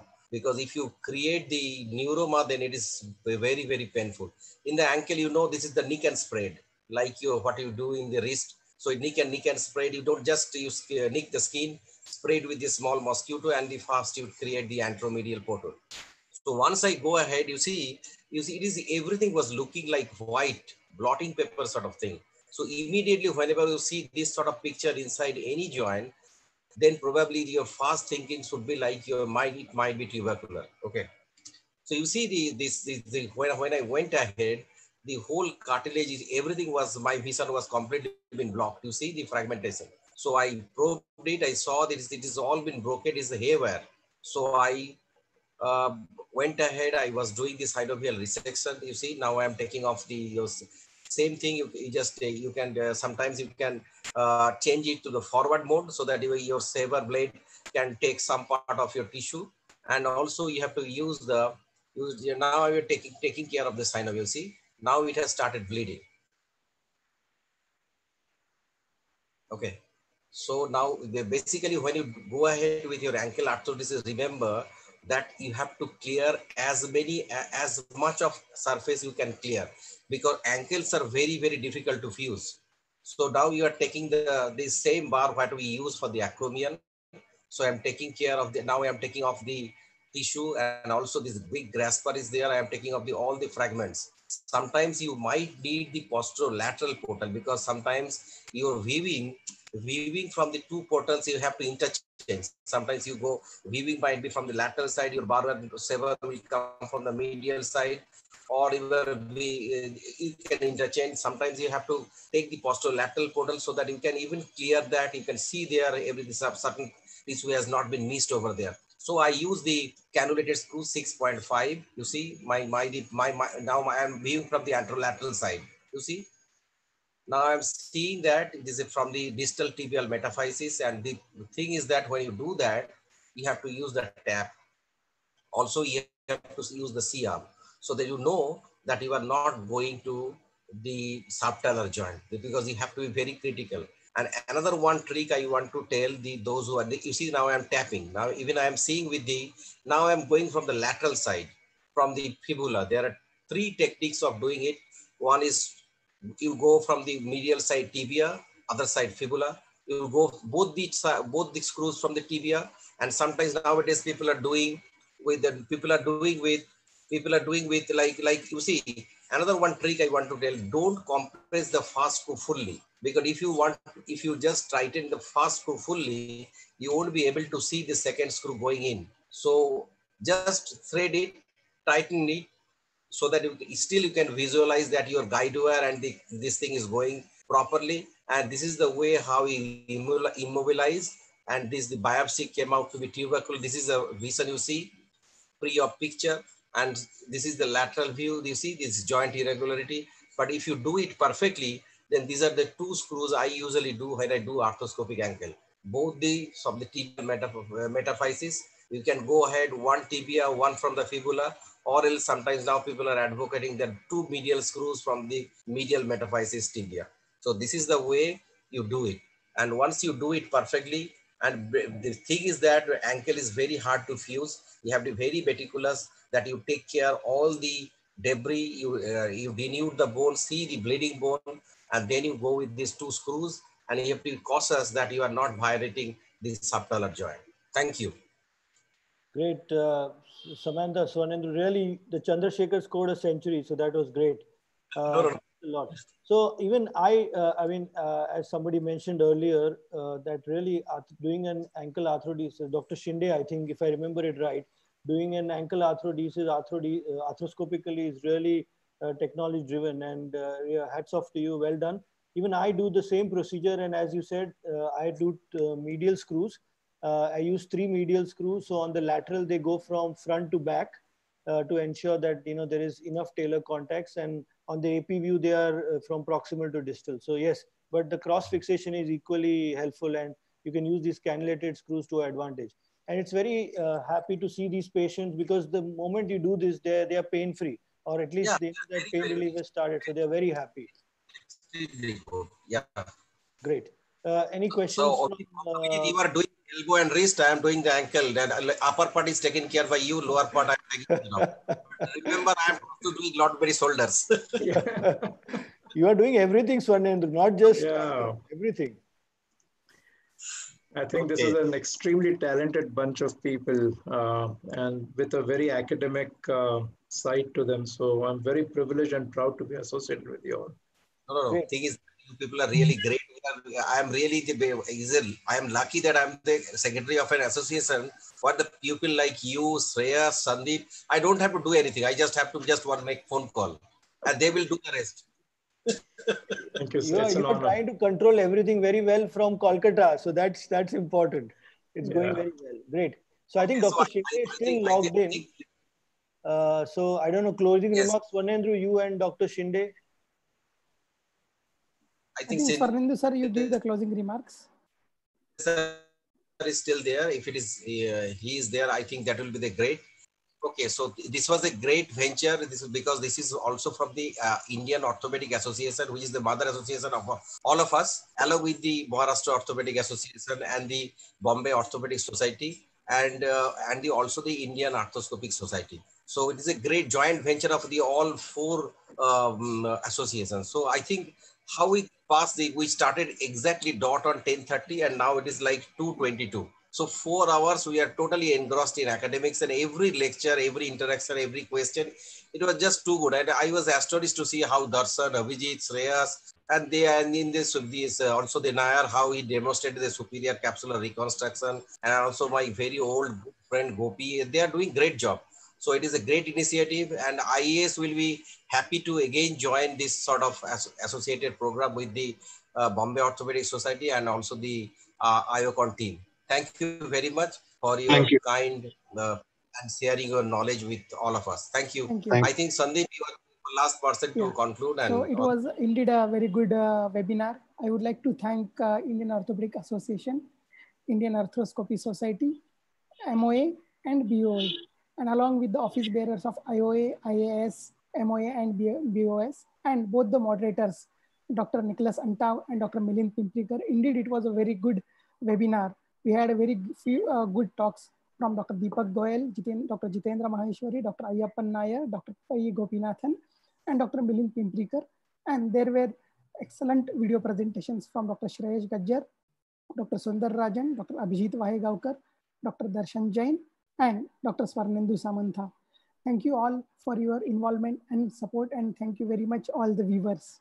And thanks, Great. Sandeep, for your technical support. Well done, as always.